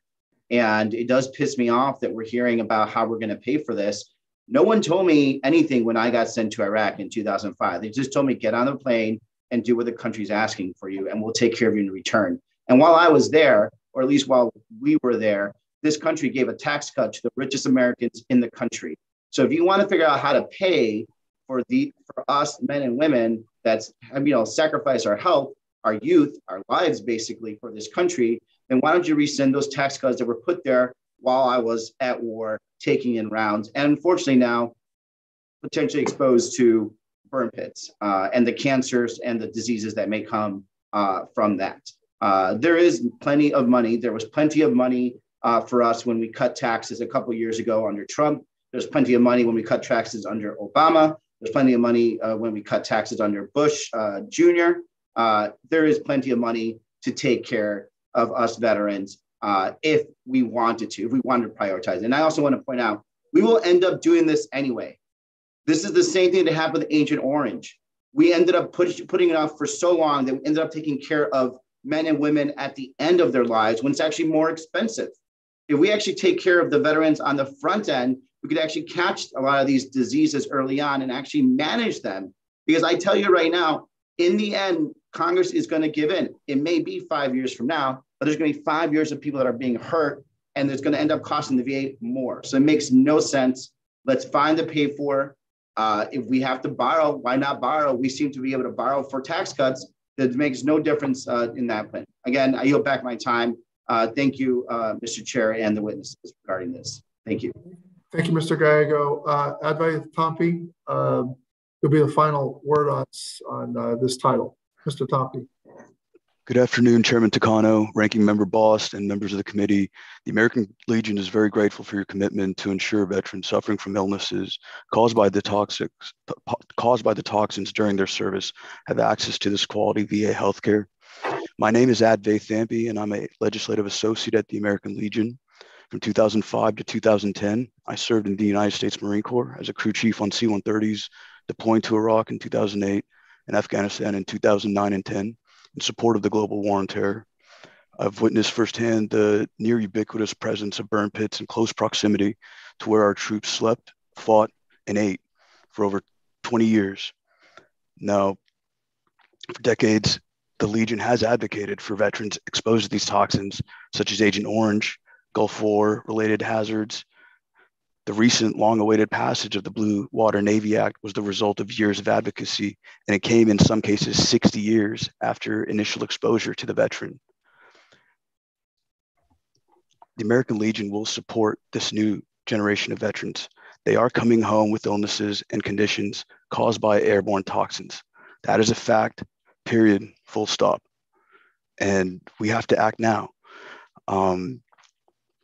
We keep talking about these costs and like others have said, nobody asked about these costs when we start the war. And this has to be considered a part of the cost of war. The VA has been reactionary. They have not always been at the forefront and leading on these. They wait for X amount of number of veterans to pass away from this exposure.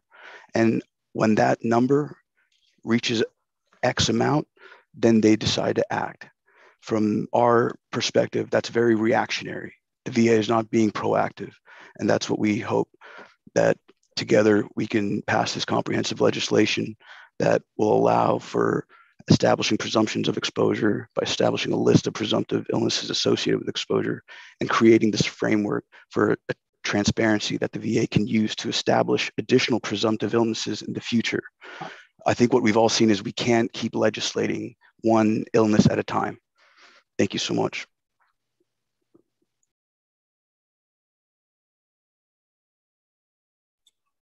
All right, we'll now move on to the next title.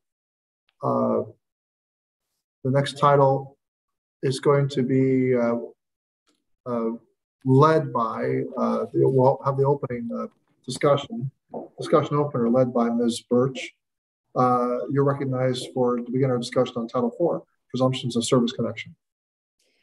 Thank you for having us today, Mr. Chairman, Ranking Member Bose, and other community members.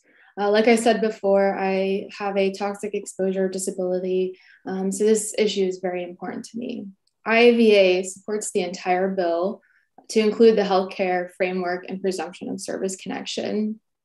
The presumption piece is no less critical than the other components, and this piece will finally lift the burden on the veterans for proving his or her illnesses and deserve the approval of the VA. The fact is that presumptions help with preventative care, and that it establishes better preventative care and what doctors can look for. And that preventative care can help catch those medical problems in the early stages, and therefore not only just saving a life, but saving money in the long run. You know, the war may be over on the battlefield, but the war of combating the health and wellness impacts of this battle has just begun. And the emergence of these impacts will become more visible as time goes on, just like it did for our Vietnam veterans and veterans from every other war, past, current, and future veterans. There's a battle at home to be fought to ensure those who volunteered to serve their country are taken care of no matter the cost. Again, the veteran at the forefront of the picture. We service members wrote a blank check to our nation, and we're not asking for the same in return, only what is owed to us. The care and services needed to address the injuries we sustained while in service, those visible and invisible. We must not put any more lives in danger waiting for a bureaucratic system to catch up, and the time is to act now for the sake of the current veterans, but also for our future veterans. Mr. Chairman, cost wasn't a driver when Congress and the White House sent us to war, so we shouldn't shy away from paying for what was incurred. Thank you, Ms. Birch. I just wanted to inform the members, Mr. Lamb and Mr. Ruiz, you are in the queue after Ranking Member myself for discussion on Title IV as members. My first question to the group assembled here is, let me just sort of preface it. VA does not support our Agent Orange presumption expansions for Thailand, Guam, Laos, and Cambodia, stating that these presumption expansions are inconsistent with DoD information. Do the VSOs present here agree with that assessment? No. Mr. Murray, VFW says no. Yeah, no, Mr. Chairman. The evidence record does show Thailand did have Agent Orange expired at several installations through 1976, as well as Johnston Atoll, which is another location where we know Agent Orange was exposed. So no, we don't agree with VA either. So I see Mr. Lehrman. Thank you, Mr. Lehrman. I saw Mr. Brown shake his head. Yeah, correct. VBA and VCS, a partner we work with in analyzing this legislation. We strongly agree and support these expansions of covered veterans in Section 403 of this legislation. Well, thank you. I'm going to move to Ranking Member Boss. Go ahead, Ranking Member Boss. Yeah, and I've just got one question because I'm going to listen to the conversation here. But how can the VA expand its research on the health effects of burn pits exposure? How can or do we just automatically put into this title these and then say don't expand it anymore, just accept these, and then are we still looking, or what do we? I'm trying to figure, as we try to get this passed, as I said earlier, we've got to make sure that we have answers, and just going ahead and writing the check is something that maybe we would all agree on this panel, but we still got to get it through everybody else. That's what I'm trying to figure out here. So, well, I'm sorry, Mr. Lerman. Mr. Lerman, who else wants to comment? Well, I'll start with you, Mr. Lerman. Go ahead. Well, I think part of it is VA can accept science outside of the national academies and their own evidence. Absolutely, they can. It's actually even written into the statutes for Agent Orange exposure as well for undiagnosed illnesses and others. So I think looking at other places is a first great step. And then, to your point, finding a way to do some comprehensive studies on those who were exposed.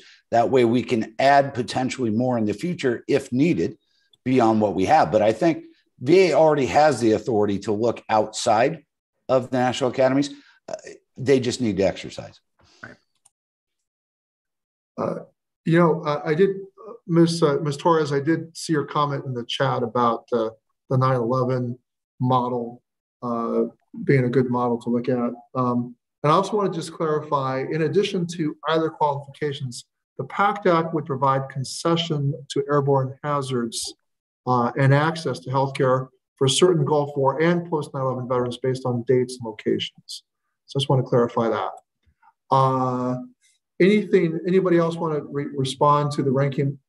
I think, Ranking Member Boss, if I hear you correctly, if I hear you accurately, you're concerned that maybe these presumptions kind of show up maybe as without rhyme or reason and somewhat arbitrary, like we're just sort of plucking them out of the air. But I don't think that's the case. I didn't mean it that way. But as we're moving forward, we put these down, and then okay, what do we use for research? What standard do we put? How do we get as we try to, if we're not going down the path of saying that came up in the discussion earlier, that automatically when you're enlisted from here on out, you're going to be covered. That's just the way it is. We're going to assume that everybody was exposed. What's the criteria we're going to use? How do we encourage the VA to use certain criteria? We don't want to go down the path of Blue Water Navy, and we don't want to go down the path of Agent Orange, and we don't want. I disagree with one person that said a while ago that it saves the money by doing it earlier. It actually, unfortunately, with Blue Water Navy, it didn't. It wouldn't have saved them money by doing it earlier because they waited until 2/3 of them died off before they were able to even provide the benefit. So that's not the way we want to do it either. So I'm just trying to figure that, Mr. Boss, if I could someone could chime in, some of our VSO partners or other members. But what I recall is that the most prevalent respiratory presumptions had a lot of scientific basis to them from the academies, and the Secretary has moved forward with 3 of the more prevalent respiratory presumptions. The rare cancers, because they are rare and they're happening in very young people, they're frankly not going to be, they're not as prevalent because of the definition of their being rare. So anyway, I want to move on to Mr. Lamb. Mr. Lamb, go ahead. Thank you, Mr. Chairman. I just wanted to say one thing based on our recent experiences in this committee, and I was hoping maybe our witness from VVA could respond to this. I represent a very large chapter of Vietnam Veterans of America, and I've worked with them closely on the Agent Orange presumptions. And frankly, as someone that's 37 years old, I was shocked when I got to Congress and found out that we were still trying to establish new Agent Orange presumptions almost 50 years or more than 50 years in some cases after the exposure took place. The post 9/11 veterans community that has grown and is represented on this call, just like the VVA veterans groups, are never going to give up on this issue. I want to make sure all the members understand that, people who are voicing concerns about the cost and the pace and that kind of thing. Like, they're going to keep fighting for these people, even, God forbid, as some of them pass away, and that'll make them fight harder. So yes, we lost a lot of Blue Water Navy veterans before the presumption finally came into effect, but that is going to make the veterans community work harder and harder and harder to establish these presumptions. They're not giving up. And so in a lot of ways, I think this discussion of, what is the exact standard, how are we going to do it, when we're going to do it, the pace, is a little bit academic. This is happening. The American public supports this. I mean, Mr. Stewart said it, America loves its veterans in a specific way. We know that the American public will support this because eventually they got there on Agent Orange. We don't need it to take that long. We can all see what direction this is going. And that's why I think it makes sense to act now. The whole purpose of a presumption is that we are saying there is inexactitude here and the tie goes to the veteran. So to the extent that I have a question, Mr. Brown, I just wanted to ask if you were, I don't know if anyone had ever done a study or a calculation of all that was lost in the time that Vietnam veterans were waiting for, benefits for hypertension and hypothyroid and all the different things that you've had to fight for, even in recent years, bladder cancer. But if you could fill us in on maybe the cost of waiting, so that this committee understands how stupid it is for us to try to punt this further down the field. Well, the cost of waiting, how do you put a cost on a life? Somebody who served this country is dying from different types of cancers, rare cancers, from exposures they were exposed to on their deployments. And I mean, I don't know how you put a cost on a life for people that the government sent into harm's way to start with. I mean, I can't begin to understand that concept or to see how you can properly put a cost on an individual's life. What I can tell you concerning Title IV is that VA, for the last 15 years, VA's own research has shown significant increases in hypertension among herbicide-exposed veterans, even giving existing framework for adding new herbicide presumptive conditions. VA failed to do so. This should serve as a powerful cautionary tale to the overly optimistic proponents for creating a new one-size-fits-all but doesn't framework. That leaves the VA in the driver's seat. In this legislation, we most strongly support the provision for adding named presumptive conditions. Well, thank you. Thank you, Mr. Brown. And thank you, Mr. Lamb. I too, like you, have a huge Vietnam Veterans of America chapter in my area, and was shocked as you were. Dr. Ruiz, I'm sure you have plenty to say on this topic. I call on you next. Thank you, Mr. Chairman, and thank you to all the VSOs and the leadership and the veterans that are out there for your tremendous, steadfast work, your perseverance, and your strong leadership. Look, this is a very important title that we need to discuss. This is the crux, the soul of the bill. It is based on a bill that you all worked together to produce. It's the Presumptive Benefits for Warfighters Exposed to Burn Pits and Other Toxins Act. It is a bipartisan and bicameral bill that originated from our veteran communities, and we're moving it forward as now Title IV of this important bill. It is the soul of honoring our PACT Act. It is the vital organ that keeps this patient alive in order to ensure that we give the care and the benefits that the veterans need and their widowed spouses who are relying on this. It is the part that addresses the family as well.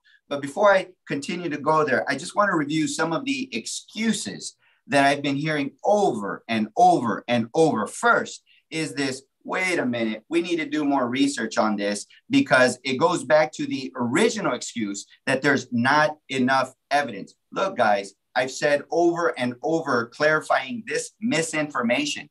There is enough evidence to suggest that toxic burn pit smoke can produce illnesses in the lungs and cancers and autoimmune diseases. Carcinogens cause cancer. Burn pit toxic smoke contains cancer. They've identified carcinogens in the soil.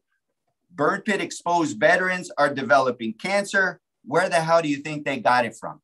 Okay, it's very straightforward. There's enough evidence from extrapolating from firefighters who were exposed to 9/11 and jet fuel that was burnt. There is enough evidence in our own U.S. environmental research that has already banned burn pits from being conducted in our backyards or as industries in the United States. So there is enough evidence with a high enough suspicion that burn pits are causing these illnesses, and we don't have to go beyond the scientific papers. We can just listen to our veterans and our veterans' widows who are crying out over and over again, who say that they have no other risk factors, that they're absolutely healthy, and now they're dying or they're dead from all these different illnesses. The other excuse has been that, oh, this will be too much of a strain for the institution. These are unfunded mandates, and we don't know how the institution are going to handle it. It is our responsibility to fund what our veterans need, and we must do that for our veterans. That strain in the institution argument is from individuals who put the institution first. And I'm telling you, we must put our veterans first.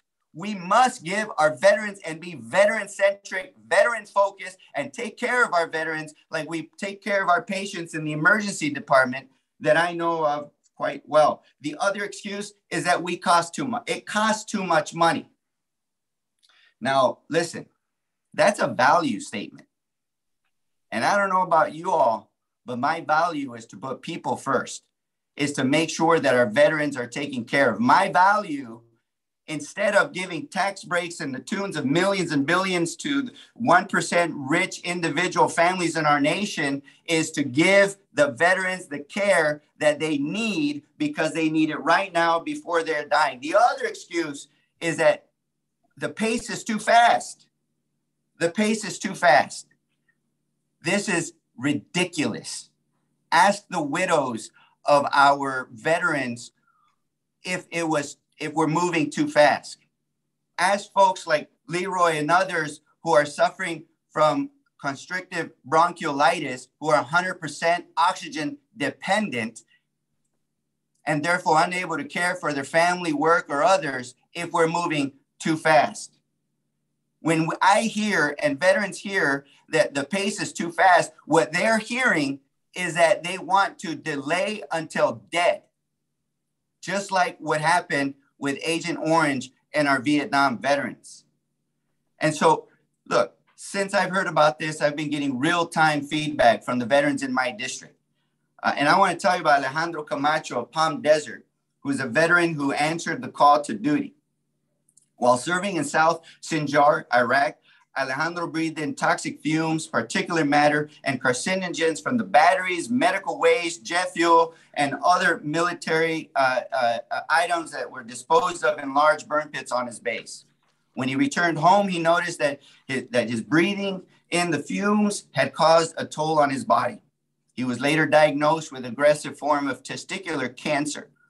Despite his doctor's belief that his diagnosis was linked to his exposure to burn pits, the VA denied his claim because they said, quote, there wasn't enough evidence, unquote. I have a Palm Desert councilwoman here, Karina Quintanilla, who tells me that her ex-husband is still having constant coughing, chronic coughing illnesses after being deployed in the Middle East. Ms. Birch, have you heard from members of your organization that have been diagnosed with cancer that their doctors believe is linked to burn pit exposure and their claims were denied by the VA? Yes, we've heard from numerous members and through our survey that reaches thousands and thousands of veterans across the country that there are plenty of veterans right now that are getting denied benefits that have cancer, rare cancer. And you look at these veterans and they're young, like me, I'm 34, I look healthy, right? I'm not, I got all kinds of medical issues. And they push you to the side and say, oh, well, you can't have cancer. You know, you're young, you're healthy. And then later, you know, they find out later, oh, well, you did have cancer. We don't know how you got it, but now it's stage 4 and well, good luck. Yeah, sadly, this is a common theme throughout our veteran story. What we need is to end the excuses, to take care of our veterans, to pass the Honoring Our Pact Act, and making sure that the presumptive benefits for warfighters section in this Title IV is maintained. For those of you who think that this is the way we're going to save costs or nickel and dime our veterans by eliminating some of the cancers or pulmonary illnesses that are listed in this list, I have news for you. You will not go and attempt this without resistance or without a fight, because this is what's going to save lives. This is what's going to bring justice to the widows who are currently suffering trying to raise their families. And we will fight tooth and nails to make sure that this section is maintained. Thank you, Dr. Mr. Brown, I got to give the last word on this section to Mr. Field, who's been waiting patiently. So thank you, Dr. Ruiz. Thank you for clarifying this issue about the rare cancers. By definition, they're rare. And the more expensive presumptions are currently being dealt with by the VA, the respiratory presumptions. So Mr. Field, go ahead. John, are you still with us? Did he go? He might have had to run out to do some. He had some 9/11 business that he had to do. But to drive home his point, I'm going to give you guys the worst case scenario for presumption. The worst case for presumption is simply this: that somewhere along the line, the VA will pay the health cost and benefit for someone who sacrificed and fought for this country for their colon cancer, and it turns out that their colon cancer wasn't necessarily caused by a burn pit, maybe it was caused by bacon. That's your worst case scenario in terms of presumption. You know, the VA and this body have to remove their blinders. The evidence on the carcinogens that are in this smoke is overwhelming in medical papers outside of the National Academy. It all exists. And the 9/11 Health and Compensation Program exists as well as a model, and one that is a blueprint that could easily be followed if the will was there. It works, it's effective, it honors the taxpayers, it's not wasteful, it's not fraudulent, it doesn't fail audits like the Pentagon does. So if you're looking for a responsible program that can help finally address the toxic exposure issues that so many in the veterans community have suffered for so many years, it's there. Well, thank you, Mr. Stewart. I now want to move on to Title 5, and I want to thank you all for the discussion on Title 4. I now call on Mr. Tampy to begin our discussion on Title 5 on research matters. Mr. Tampy, go ahead. All right, thank you so much, Chairman Takano, and thank you again, Ranking Member Bost and members of this committee for taking the time to listen to us all here. So Title V authorizes VA to conduct scientific research that will impact veterans and their families affected both today and in the future if our military is sent to areas with airborne toxins or hazards. It's critical for VA to understand how toxic exposures will affect veterans currently suffering from illnesses that have yet to be identified at the VA at this time. The VA will lead coordinating authority with toxic exposure related studies and establish a strategic plan to ensure that the research is collaborative, transparent, and coordinated, with oversight being provided by HVAC and SVAC committees. Now, one point I just want to make before turning it over, the VA has a reputation of being reactionary. And when trying to provide care for veterans in the past, we can't wait for another 40 years before this generation of the global war and terror veterans to receive their health care. A paradigm shift must occur to transform the VA so they can tackle toxic exposures in the future. Being proactive, this research is what allows them to determine what common illnesses are affecting Gulf War veterans today, what common cancers are post 9/11 veterans going to get in 10 years, in 15 years, where the studies relating to cancers that are determined to be positively associated with identified toxic exposure veterans. And then we have to think about the families and the dependents of veterans and the feasibility of providing CHAMP VA benefits to those dependents for healthcare costs. The main goal of this section is to allow VA to have that crown jewel of research that they do have. And this section is what allows them to do that. Thank you so much. Thank you, Mr. Tampy. I'll begin with my question under Title 5. So the VA requests that we strike our dependent healthcare study, stating that no science or evidence has been found by the NASEM that connects adverse health outcomes of a dependent or an individual in utero with exposures unique to the veteran. Is this a study worth pursuing on behalf of our veteran dependents? Quick reactions. Yes. Yes. So I'm not seeing any of our VSOs say it's not a worthy study. So I'm going to just move on to Ranking Member Bost. Go ahead, Ranking Member Bost. Thank you, Mr. Chairman. And Audie, I just want you to expand on this. This is actually directed towards you because I think you mentioned it in your opening there. Do you believe VA has been aggressive enough to pursue the research regarding the health effects of toxic exposures with what they've done so far? Ranking Member Bost, it is my It's my personal opinion that while the VA has made attempts, the American Legion believes that the efforts could be more. There could be more efforts to be more collaborative with the VSO community, including us on the pilot study would have been something that I think we all would have really appreciated.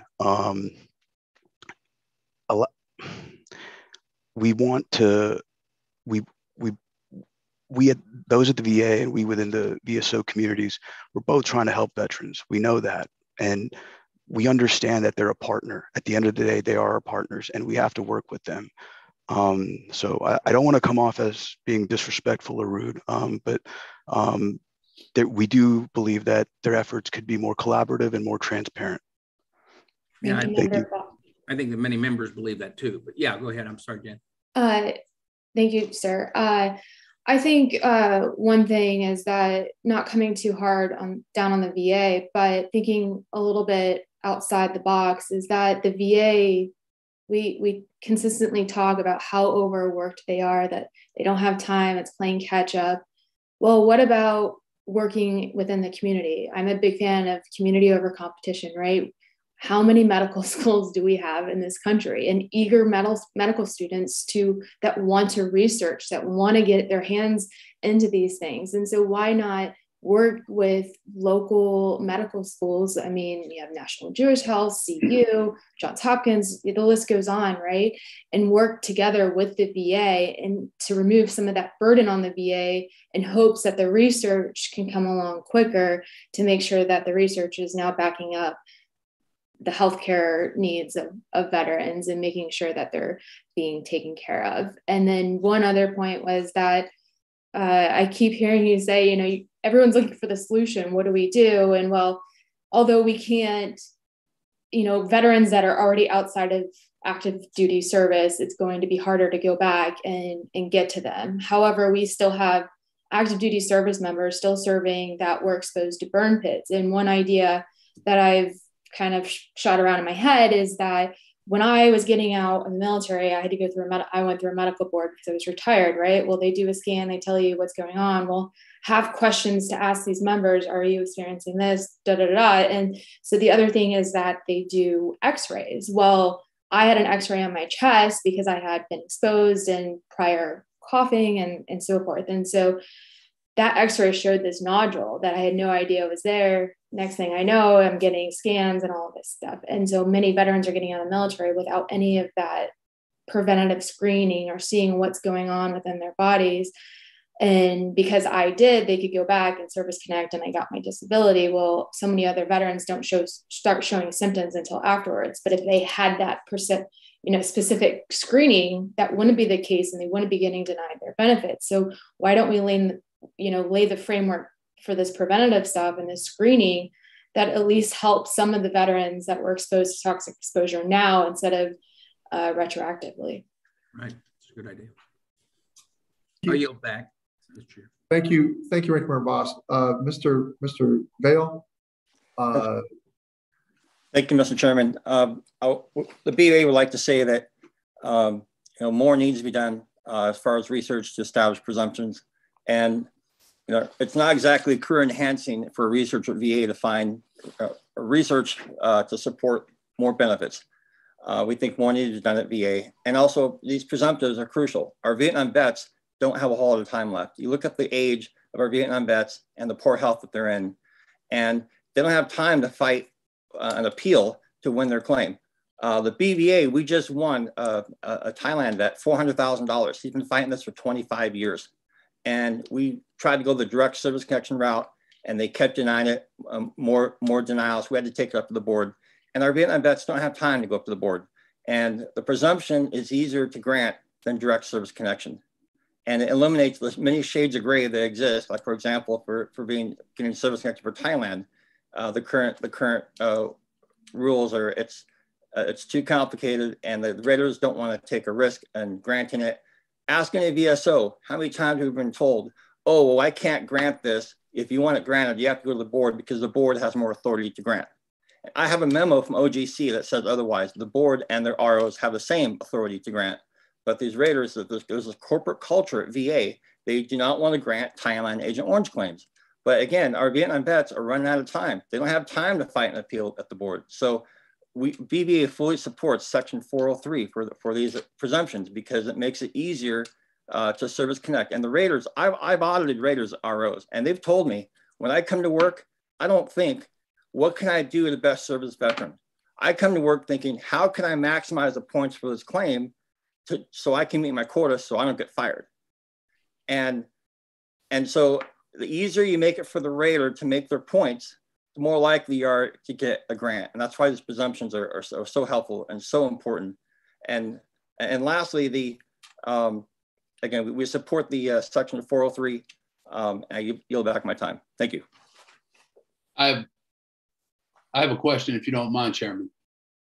Quickly, go ahead, Mr. Brown. Yes, this is going back to the previous title, 403. Vietnam Veterans of America and VCS, we do not support changing the current framework for Vietnam veterans presumptive making process that's currently on the books. This new, under the Honor Our Pact Act, it leaves a more restrictive presumptive making policy. And we feel that, you know, looking at, like I mentioned, that study earlier, for 15 years, the VA had a study showing hypertension and higher rates in Vietnam herbicide-exposed veterans. They never acted upon that study, even though it's their own research. And lastly, from the same section in the Honor and Our Pact, Section 405, concerning Gulf War veterans.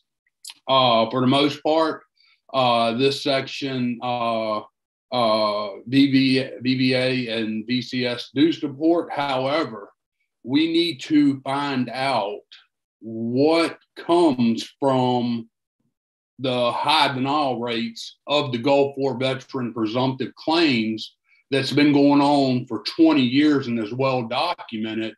What will this legislation do to address that? We met with this committee before the pandemic took place and right before they shut down Capitol Hill. And we were promised a roundtable to address that matter, and it never came to fruition. So just because we're adding presumptives, is the VA going to be able to do these presumptives where it's still not leading to a 73% denial rate, like with the Gulf War veterans chronic multi-symptom illness presumptives, and a 93% denial rate for the undiagnosed illness presumptive for them? All right. Well, thank you, Mr. Brown. Well, duly noted. Well, your input from VBA will be duly noted. I'm going to now move on to the next title. Mr. Ranking Member. Yes, I'd like to first off apologize to everyone. I have a hard stop. I've got to get to another area. I'm really, this is vitally important.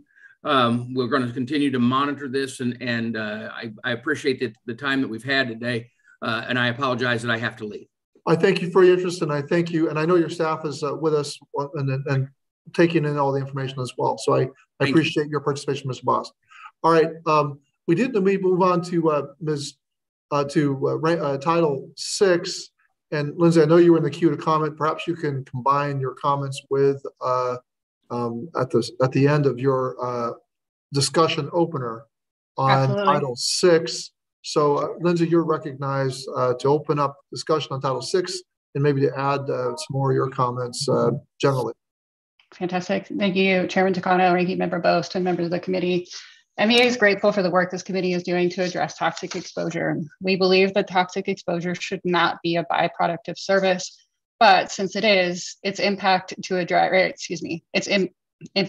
to address the issue with healthcare plus benefits without delay. As part of the Honoring Our Pact Act is the improvement of resources and training regarding toxic exposed veterans. The importance of these provisions cannot be understated. We can change, or we can make the best and most sound policy, but without the ability to implement these changes agency-wide and get information to veterans in places they need it most, we will be building these policies in vain. Our members continue to report denial of their claims for toxic exposure-related illnesses and from being added to the burn pit registry, sometimes waiting years for their claims to even be reviewed, then even more in appeals trying to overturn these decisions. These delays and denials are not just time-consuming and frustrating. They can take place as veterans are fighting off illnesses that could very well take their lives in the meantime. Additionally, included in this provision is outreach to veterans regarding benefits. We urge that concerted efforts be focused on reaching hard-to-reach and underserved veteran communities, namely minority veterans, who have been disenfranchised or who have been deterred from even applying for benefits based on information from their peers about their denial. Given that many minority veterans, even in the absence of burn pits, are already at increased risk for cancer, for many cancers and other illnesses, and that whole minority veterans were stationed at places like Fort McClellan, Alabama, outreach and getting this information into their hands can and will save lives. In section 505, we wanted to address the fact that there is age and gender, but race is not included in the research. We believe it's imperative for two reasons. One, because many minority veterans, specifically racial ethnic minority veterans, are more likely to already have an increased propensity for developing cancer and other related illnesses. We need to include race in this conversation to ensure that we're looking at this from the research perspective. In addition, you also have higher rates of veterans and minority veterans who are in combat roles where they are more likely to be exposed to these toxic chemicals. So adding race as a provision in the research is imperative to understanding the whole picture. In addition, sorry, I'm not very aggressive, so I didn't get in there earlier in the conversation, but going back to Ranking Member Bo's question about whether or not we provide healthcare now and benefits and have this conversation later, yes, it's important, and nobody's going to disagree that we need to be providing healthcare for these issues. No one here is going to disagree about that, but looking at history from the minority veteran perspective, every time that something is rolled out without direct and intentional design, minority veterans are left out. So if we continue to do this, we're going to see higher rates of denial among minority veterans and less access for minority veterans if we don't design this with very specific intention. So it's our opinion that you absolutely have to be doing this with intention and not just rolling out benefits to say we're going to meet the stopgap right now. We want to see that happen, but so many people are being turned away, then who are we actually serving? And going back to Mr. Stewart's comment about the national security issue, you're 100% correct. Service relies on trust. Military veterans have to trust the institution in order to keep going. I'm a third-generation service member. Do you think that I'm going to tell my child to serve after I've seen this? Absolutely not. If my parents or my grandparents had seen this conversation, they would have told me the same. You're going to limit the number of people that are able to serve in the military. In addition, as a veteran myself, I served and I was told I have to follow and obey lawful orders. Who is making the DoD do this? If there's a provision that says that you can't have burn pits in the United States of America, why are United States troops being exposed to these in other areas? Who is making sure that the Department of Defense is following those same lawful orders that you're asking us to uphold? It is not fair, and we all know that. The DoD is responsible for paying for this if we can't from the veterans' benefits. We have to make sure that somebody is paying for this. It was not our fault. We followed lawful orders, and we were told if we're going to get sent somewhere, if we're going to go somewhere that the DoD is telling us to go, we're going to follow lawful orders. If we had walked away, we would have been a deserter. We would have ended ruining our lives and getting dishonorable discharges because we walked away. We didn't have a choice. People were all stuck there. They were stuck walking laps. You continue to hear people that say, I was ready to die for my country, but I didn't think it would happen 5 years after dying from cancer. That's our community's legacy. That is 9/11's legacy. And we have to do better in order to keep that trust, to keep that national security intact. If we can afford to send people to war, we can take care of those warriors when they come back home in a culture that celebrates veterans so deeply. Thank you, Chairman. Well, thank you, Ms. Church. Wow, that was very powerful. With the indulgence of the group here, I would like to get Mr. Titus to open up discussion on Title VII, so we can do Title VII and Title VI together. And then I did see members that had their hands raised. Mr. Elzie, you're in the queue for that, so I'll be calling on you after I call on Mr. Titus. Mr. Titus, go ahead and begin our discussion open up our discussion on Title VII.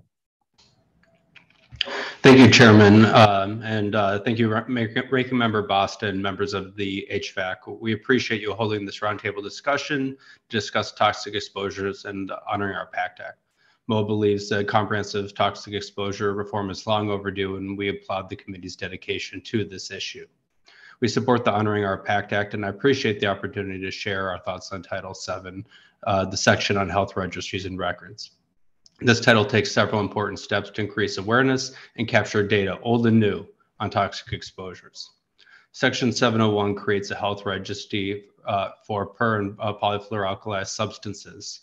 As we learn more about the harms of PFAS and the prevalence of exposures within our community, a health registry is vital to ensure the resources for vital resource for service members and veterans.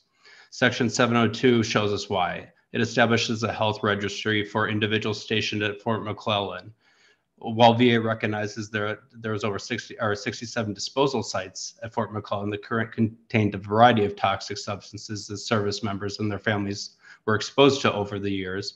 VA has not recognized any adverse health effects from those who were there. Creating a registry is an important step to gather data on the health conditions of those who served under a variety of circumstances. Section 703 and 704 require reporting on EILER, and collecting this information is important because it ensures an understanding of all the exposures service members face, and this section requires regular reporting on the effectiveness and accuracy of the data that is vital to oversight efforts here.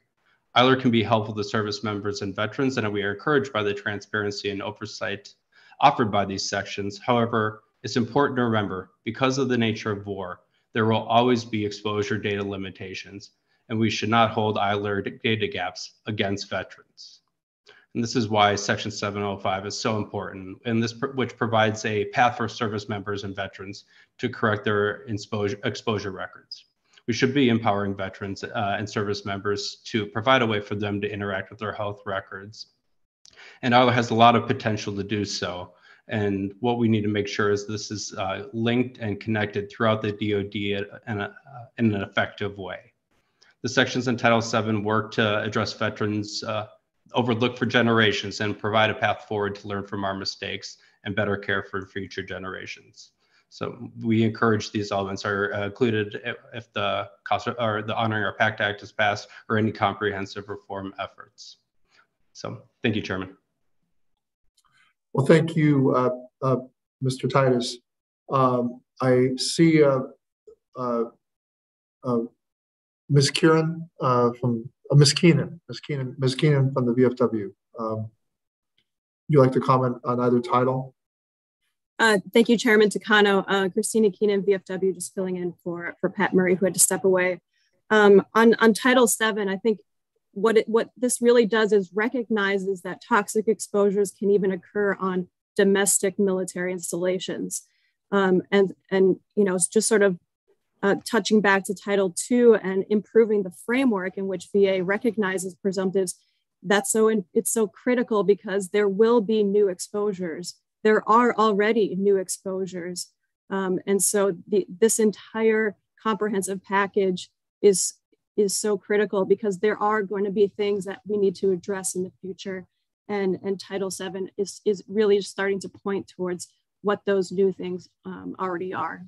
Thank you. Thank you, Ms. Keenan. Mr. Morosky, go ahead. Thank you, Mr. Chairman. Just to comment on Title VI, which is the training. I think that this title doesn't necessarily get as much attention as some of the other ones that we've talked about so far, but it's extremely important for healthcare providers to have better training on toxic exposures, which I think Rosie talked about earlier, but also for Veterans Benefits Administration personnel to get better training on toxic exposures. You know, the culture at VA has been brought up a couple of times, and when it comes to toxic exposure claims, you know, it's one of, quite frankly, denial. You know, the VBA is pretty good. The Veterans Disability Claim System works pretty well on most things, except for toxic exposures. You know, I've used this analogy before that, you know, if a claims adjudicator looks at a claim of a person who was, you know, a parachute jumper, and says, hey, look, you've got, 50 parachute training jumps and now you've got bad knees, they're willing to, make the connection and say that, yes, as likely as not, your bad knees were caused by your parachute jumps. But when they look at somebody who was exposed to a burn pit for 2 years and then they have pancreatic cancer, they're not willing to say, they say, well, you may have had the pancreatic cancer anyway. We need to make sure that VBA personnel know that they can grant those claims, and in the same way that they grant claims for physical disability. So I just wanted to make that point, sir. Thank you. Thank you, Mr. Morosky. Mr. Elzy, you're recognized. Thank you, Mr. Chairman. Brothers and sisters from the military, all veterans, thank you for joining us today. The work that you've done today, the sacrifices you have made are going to improve healthcare for my children, my son, when he becomes a veteran, when he goes into the military and enters combat. This is about the next war as well. And your sacrifices are not going to be unnoticed. This is a very emotional topic. Mr. Stewart, thanks for all your advocacy, both for me and our veterans and the 9/11 Commission. You have improved the lives of many, given a great deal of attention to this very serious subject. I want to point out the fact that going forward, there's a degree of responsibility that DOD does have. They do a great job of recruiting, training, sending to war all of the young men and women who choose to serve. They don't train you to be a civilian. And when they kick you out, they say, there's the VA, good luck, Godspeed, we're all counting on you. That has got to change. No veteran should become a veteran without first receiving a complete medical workup of all the problems that they have beforehand before they become civilian day one. Until that occurs, it is incumbent on the military. When we do go into combat, you are exposed to, whether you're on an aircraft carrier, whether you're dropping bombs, whether you're getting shot at, ingesting all different kinds of chemicals and gases. The military must do a better job. The medics that you're working with on the ground must be annotating these forays into combat in which you're exposed to things, because right now the responsibility is on the VA and the veteran themselves to point out what they've been exposed to. We can no longer accept that. Any combat we go into from here forward must be incumbent on the DOD and the medics and the officers that are in charge of all of their troops going into combat to say, we were exposed. Take care of them right now, note it in the medical record so that when you step out of your military time, you will be taken care of and we won't have to have these conversations anymore. So I yield back. Thank God for all of you. Thanks for your sacrifices. I'm sorry if any of you have had any difficulties with the VA. DOD owes you a lot more too, and we need to fix that problem. So thanks to all of you. I yield back. Thank you, Mr. Chairman. I appreciate your sentiments, Mr. Elzy, and hopefully we can get you on the bill. I see Mr. Titus. Do you have a response or comment, Mr. Titus? I just want to add one more thing, Mr. Chairman, in regards to talking about the research matters in Title V. This is a lifelong situation. When a service members are exposed to toxic substances, we need to continue the efforts and continue following the research throughout their entire lives. To paint the picture, a study came out just last year about the increased risk of dementia for service members exposed to Agent Orange decades prior. So I think that we need to continue to follow these issues throughout a service members' lives and through to the next generation of potential service members as well. Thank you. Thank you. Mr. Mervan. Chairman Takano, I want to thank you very much for this opportunity. I want to thank all the veterans for being here and for sharing your stories and for advocating for our American veterans. That being said, it is a matter of priority and intentions, as Mr. Stewart had talked about, and how we value our veterans and provide them the benefits necessary. I don't believe now is the time to nickel and dime on issues and that are a matter of life and death for our American veterans. And I also want to emphasize the value of making sure that we give the most effective, efficient ways necessary to be able to benefit our veterans, and how we do that in the speed in which we can to be able to serve them. And ultimately, I'm brought back to a time during the 4th of July right after we passed this piece of legislation, before the CBO came back, and I was in a parade and was able to speak to many veterans and was able to talk about, the benefits that are necessary. And there were many stories of people who stopped me where they weren't quite sure what was affecting them, but they knew something was wrong. And so this piece of legislation, the Honoring Our PACT Act, make sure we don't leave veterans behind. With that, as chairman of the subcommittee on technology modernization, I've been reviewing the VA's IT investment to include those made in the VBA. It's my understanding that when benefits were expanded to the Blue Water Navy veterans exposed to the Agent Orange VBA struggled to manage the surge in claims and required an increase in infrastructure and in IT support funding to enable faster processing of veterans' claims. Ms. Keenan from the VFW and Lindsay, if you could, I would like to hear your perspectives regarding VA's ability to execute on this important legislation. We have not made enough of an investment to modernize the Veterans Benefit Management System, and I want to support VA in providing the benefits included in the PACT Act. And this is an all-encompassing, if you can answer that question, perspective. Hi, I'll just jump in, Christina from the VFW. As part of the independent budget VSOs, we are planning to recommend additional funding for VBA to modernize and upgrade their IT systems in order to deal with the current backlog of claims and for the potential future increase in toxic exposure claims. This is likely a multi-year project, but we are making those formal recommendations through the independent budget with our partners at PVA and DAV. So we also support the recommendation to increase the budget and increase the capacity of VBA to address these claims. We recognize, we're hearing from members across the board that they're waiting 4.5 years. There's 80,000 people in front of them, that they don't know how long it's going to take, that they're getting denied. And we also know at the same time that VA's technology infrastructure is lacking severely and decades behind. And so in order to make this happen, we need to be building those structures now to be able to best support when this actually does pass and when this goes through, because we can't use the surge of claims as an excuse for not moving this legislation forward. VA has to be making those investments now. They already know that this is an issue, so we have to be prioritizing this to ensure that the capacity is grown of VA to be able to address these claims. 80,000 people after 4.5 years is absurd. So making sure that people have the ability to get through this process in their lifetimes, which may or may not be 4.5 years. Thank you, Ms. Church. I'm going to call on Mr. Brown and Mr. Cawthorn.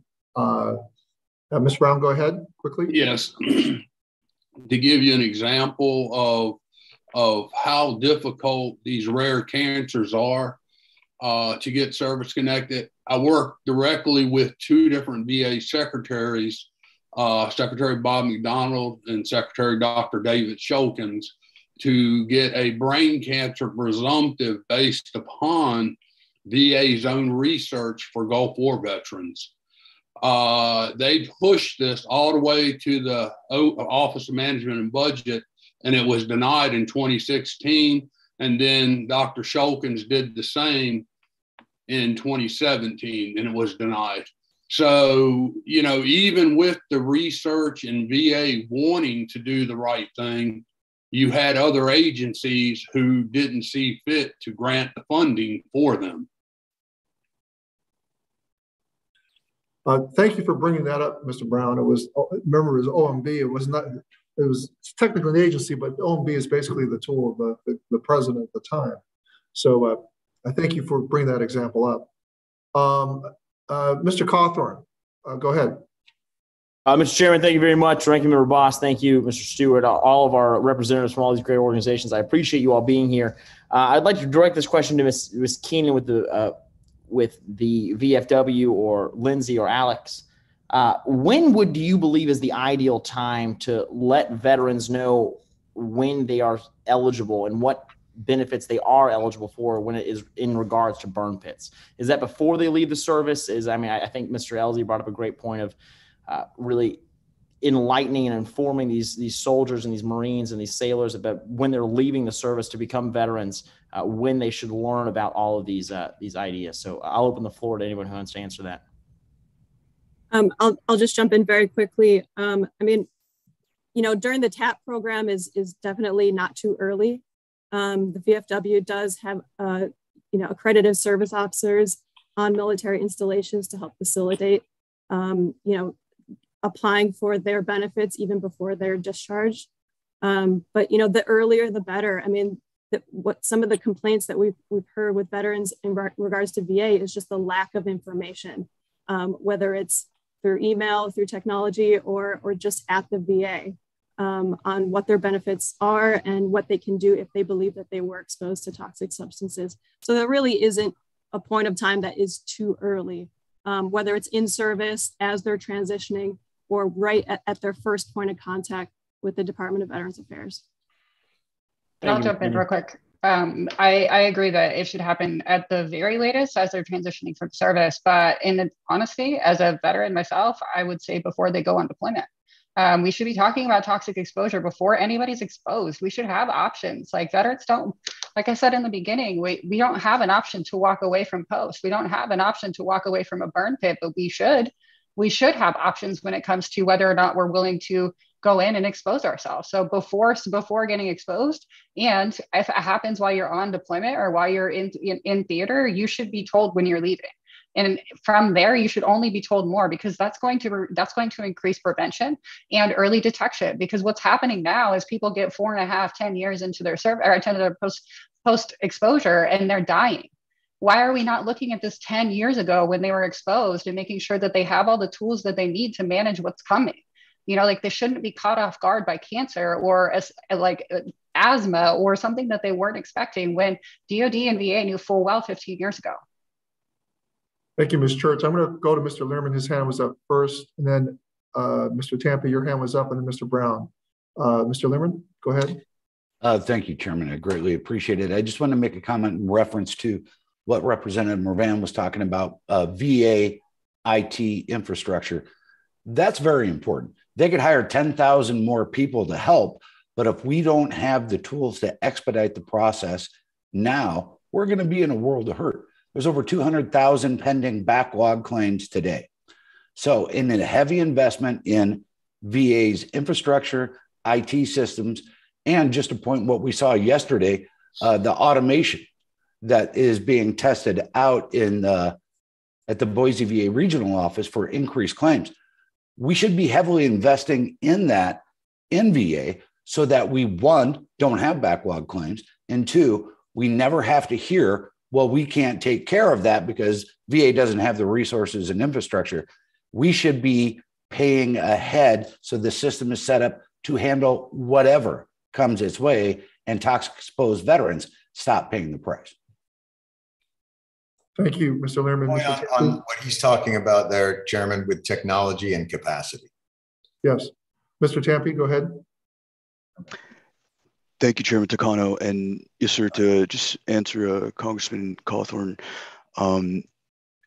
at least 12 years ago in the Marine Corps, before and after you deployed, there was pre-deployment training and post-deployment training.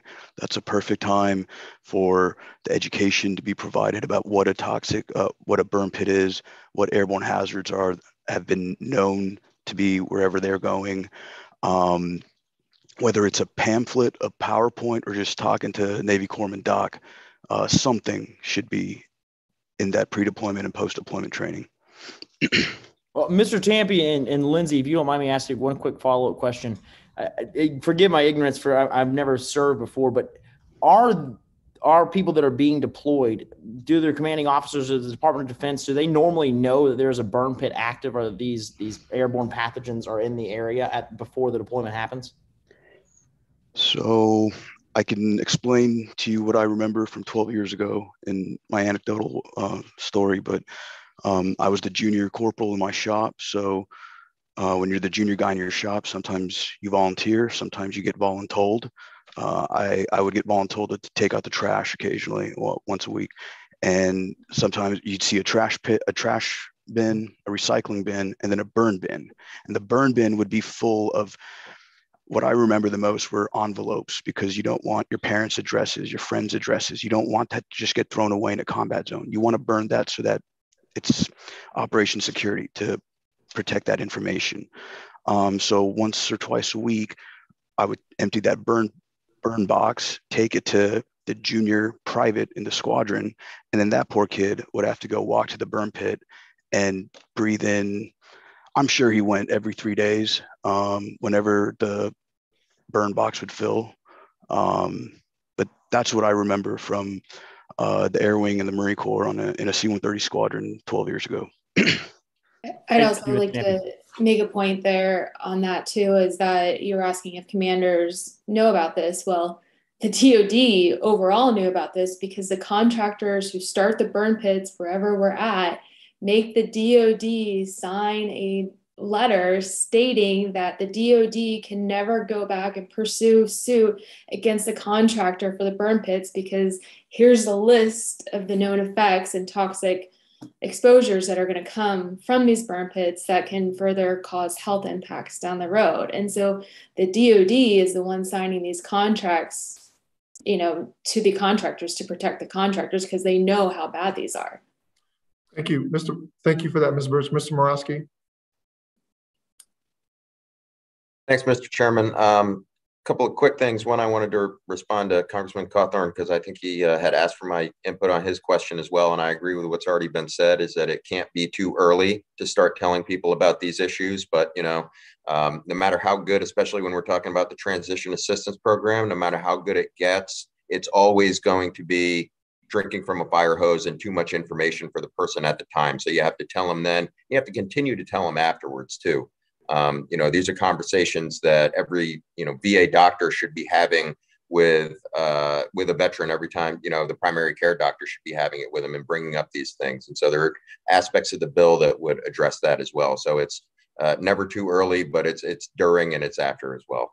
And then with what Shane was talking about with the backlogs that this could potentially create. Hey, we don't like the VA to have backlogs, but we don't like backlogs when there's no reason. Some backlogs are good backlogs, and those are backlogs that are occurring simply because we're getting the right veterans into the system. And so, you know, if there was a temporary backlog to be created by the PACT Act, that in and of itself is not necessarily a concern with us. You know, we consider that, you know, par for the course. I want to go back to Thank you, Mr. Morosky. Mr. Stewart, I'm going to give you the last word. So I'll give you the last word. I gotta bring this to a close. Let me just say that there is such a thing as the benefit delivery at discharge program, which I did see in action in Korea on the last CODEL I led during Thanksgiving break. That does make a really great attempt to deliver benefits upon discharge, give the veteran a physical, note any ailments at the time. But please understand that, Mr. Cawthorn, that this does not include the subject matter of today. I mean, even if it includes all of the benefits that relate to a bad knee, a hip, something that an ailment, they're still in the service, and obviously it's very much easier to determine service connection when you kind of note what's happening in that moment. But benefit delivery at discharge, BDD as the program is called, is not universally available. It's available at some bases in some places, but it's not available everywhere. And even if it were available everywhere, it does not solve this issue of all of our veterans that were exposed to burn pits in the post 9/11 era and in the Desert Storm era, et cetera, et cetera. Mr. Stewart, I'm going to give you the last word. You've been so patient, and I commend you for sticking it through to the very end. Not even our members of Congress do that. I shouldn't even say not even. It's not surprising, but it's very surprising to see someone who's obviously is I'm incredibly busy and popular, and the fact that I've been able to do this is a real testament to my stamina. I wanted to sort of talk about it on kind of the bigger scale when we talk about technology and we talk about capacity and we talk about resources and all the different things that we've sort of been knocking around here today, because they all come back to one sort of fundamental truth, and that's priority. priority and intention. You know, we keep hearing from members of Congress and people at the VA and DOD this idea of capacity and this sort of surprise that they all express about the amount of people that may be coming forward. We've been at war for 20 years. DOD is the one who's making the VA's customers. This can all be seen coming from 100 miles away. DOD and VA both knew, their internal documents show in 2008 through 2010, the toxic exposure was a deadly hazard for American troops. VA knew what was coming down. So the idea that all of a sudden there's this capacity surge that no one understood or saw coming, it's as though they were filling up a bathtub for years and then suddenly went, what's all this water on the floor? You know, we've been at war for 20 years. There's 3.5 million veterans. We've had these giant burn pits. We all knew that this was coming. So the idea that we haven't been building capacity up to this point is really negligent on everybody's part. And I think the message that DOD has an enormous part to play in this is also true. It's very easy to go after the VA when DOD is the one where there is almost no oversight over the massive resources that they get. And those resources have to also be used to funnel into VA to help them take care of the soldiers and not hurt force readiness. But part of national security and force readiness is the trust that you build up with the veteran community, that you will live up to the obligations that they so clearly have lived up to. And the final point is technology. And this is the one that's almost the most unforgivable. I mean, for God's sakes, you've got DARPA and the Pentagon. They've got robot dogs out there trying to figure out how to defuse mines. And yet DOD's computer system can't talk to the VA system. And some of these remote VA offices are guys working on typewriters.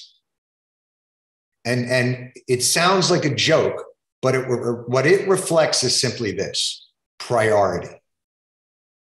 The men and women who serve are the greatest asset of the United States military. And yet they are the lowest on the totem pole when it comes to resources. We always have money for the technology. We always have money for the defense contractors. We always have sovereign immunity for the defense contractors. And we always balance the budget on the backs of those who come home and try and reintegrate.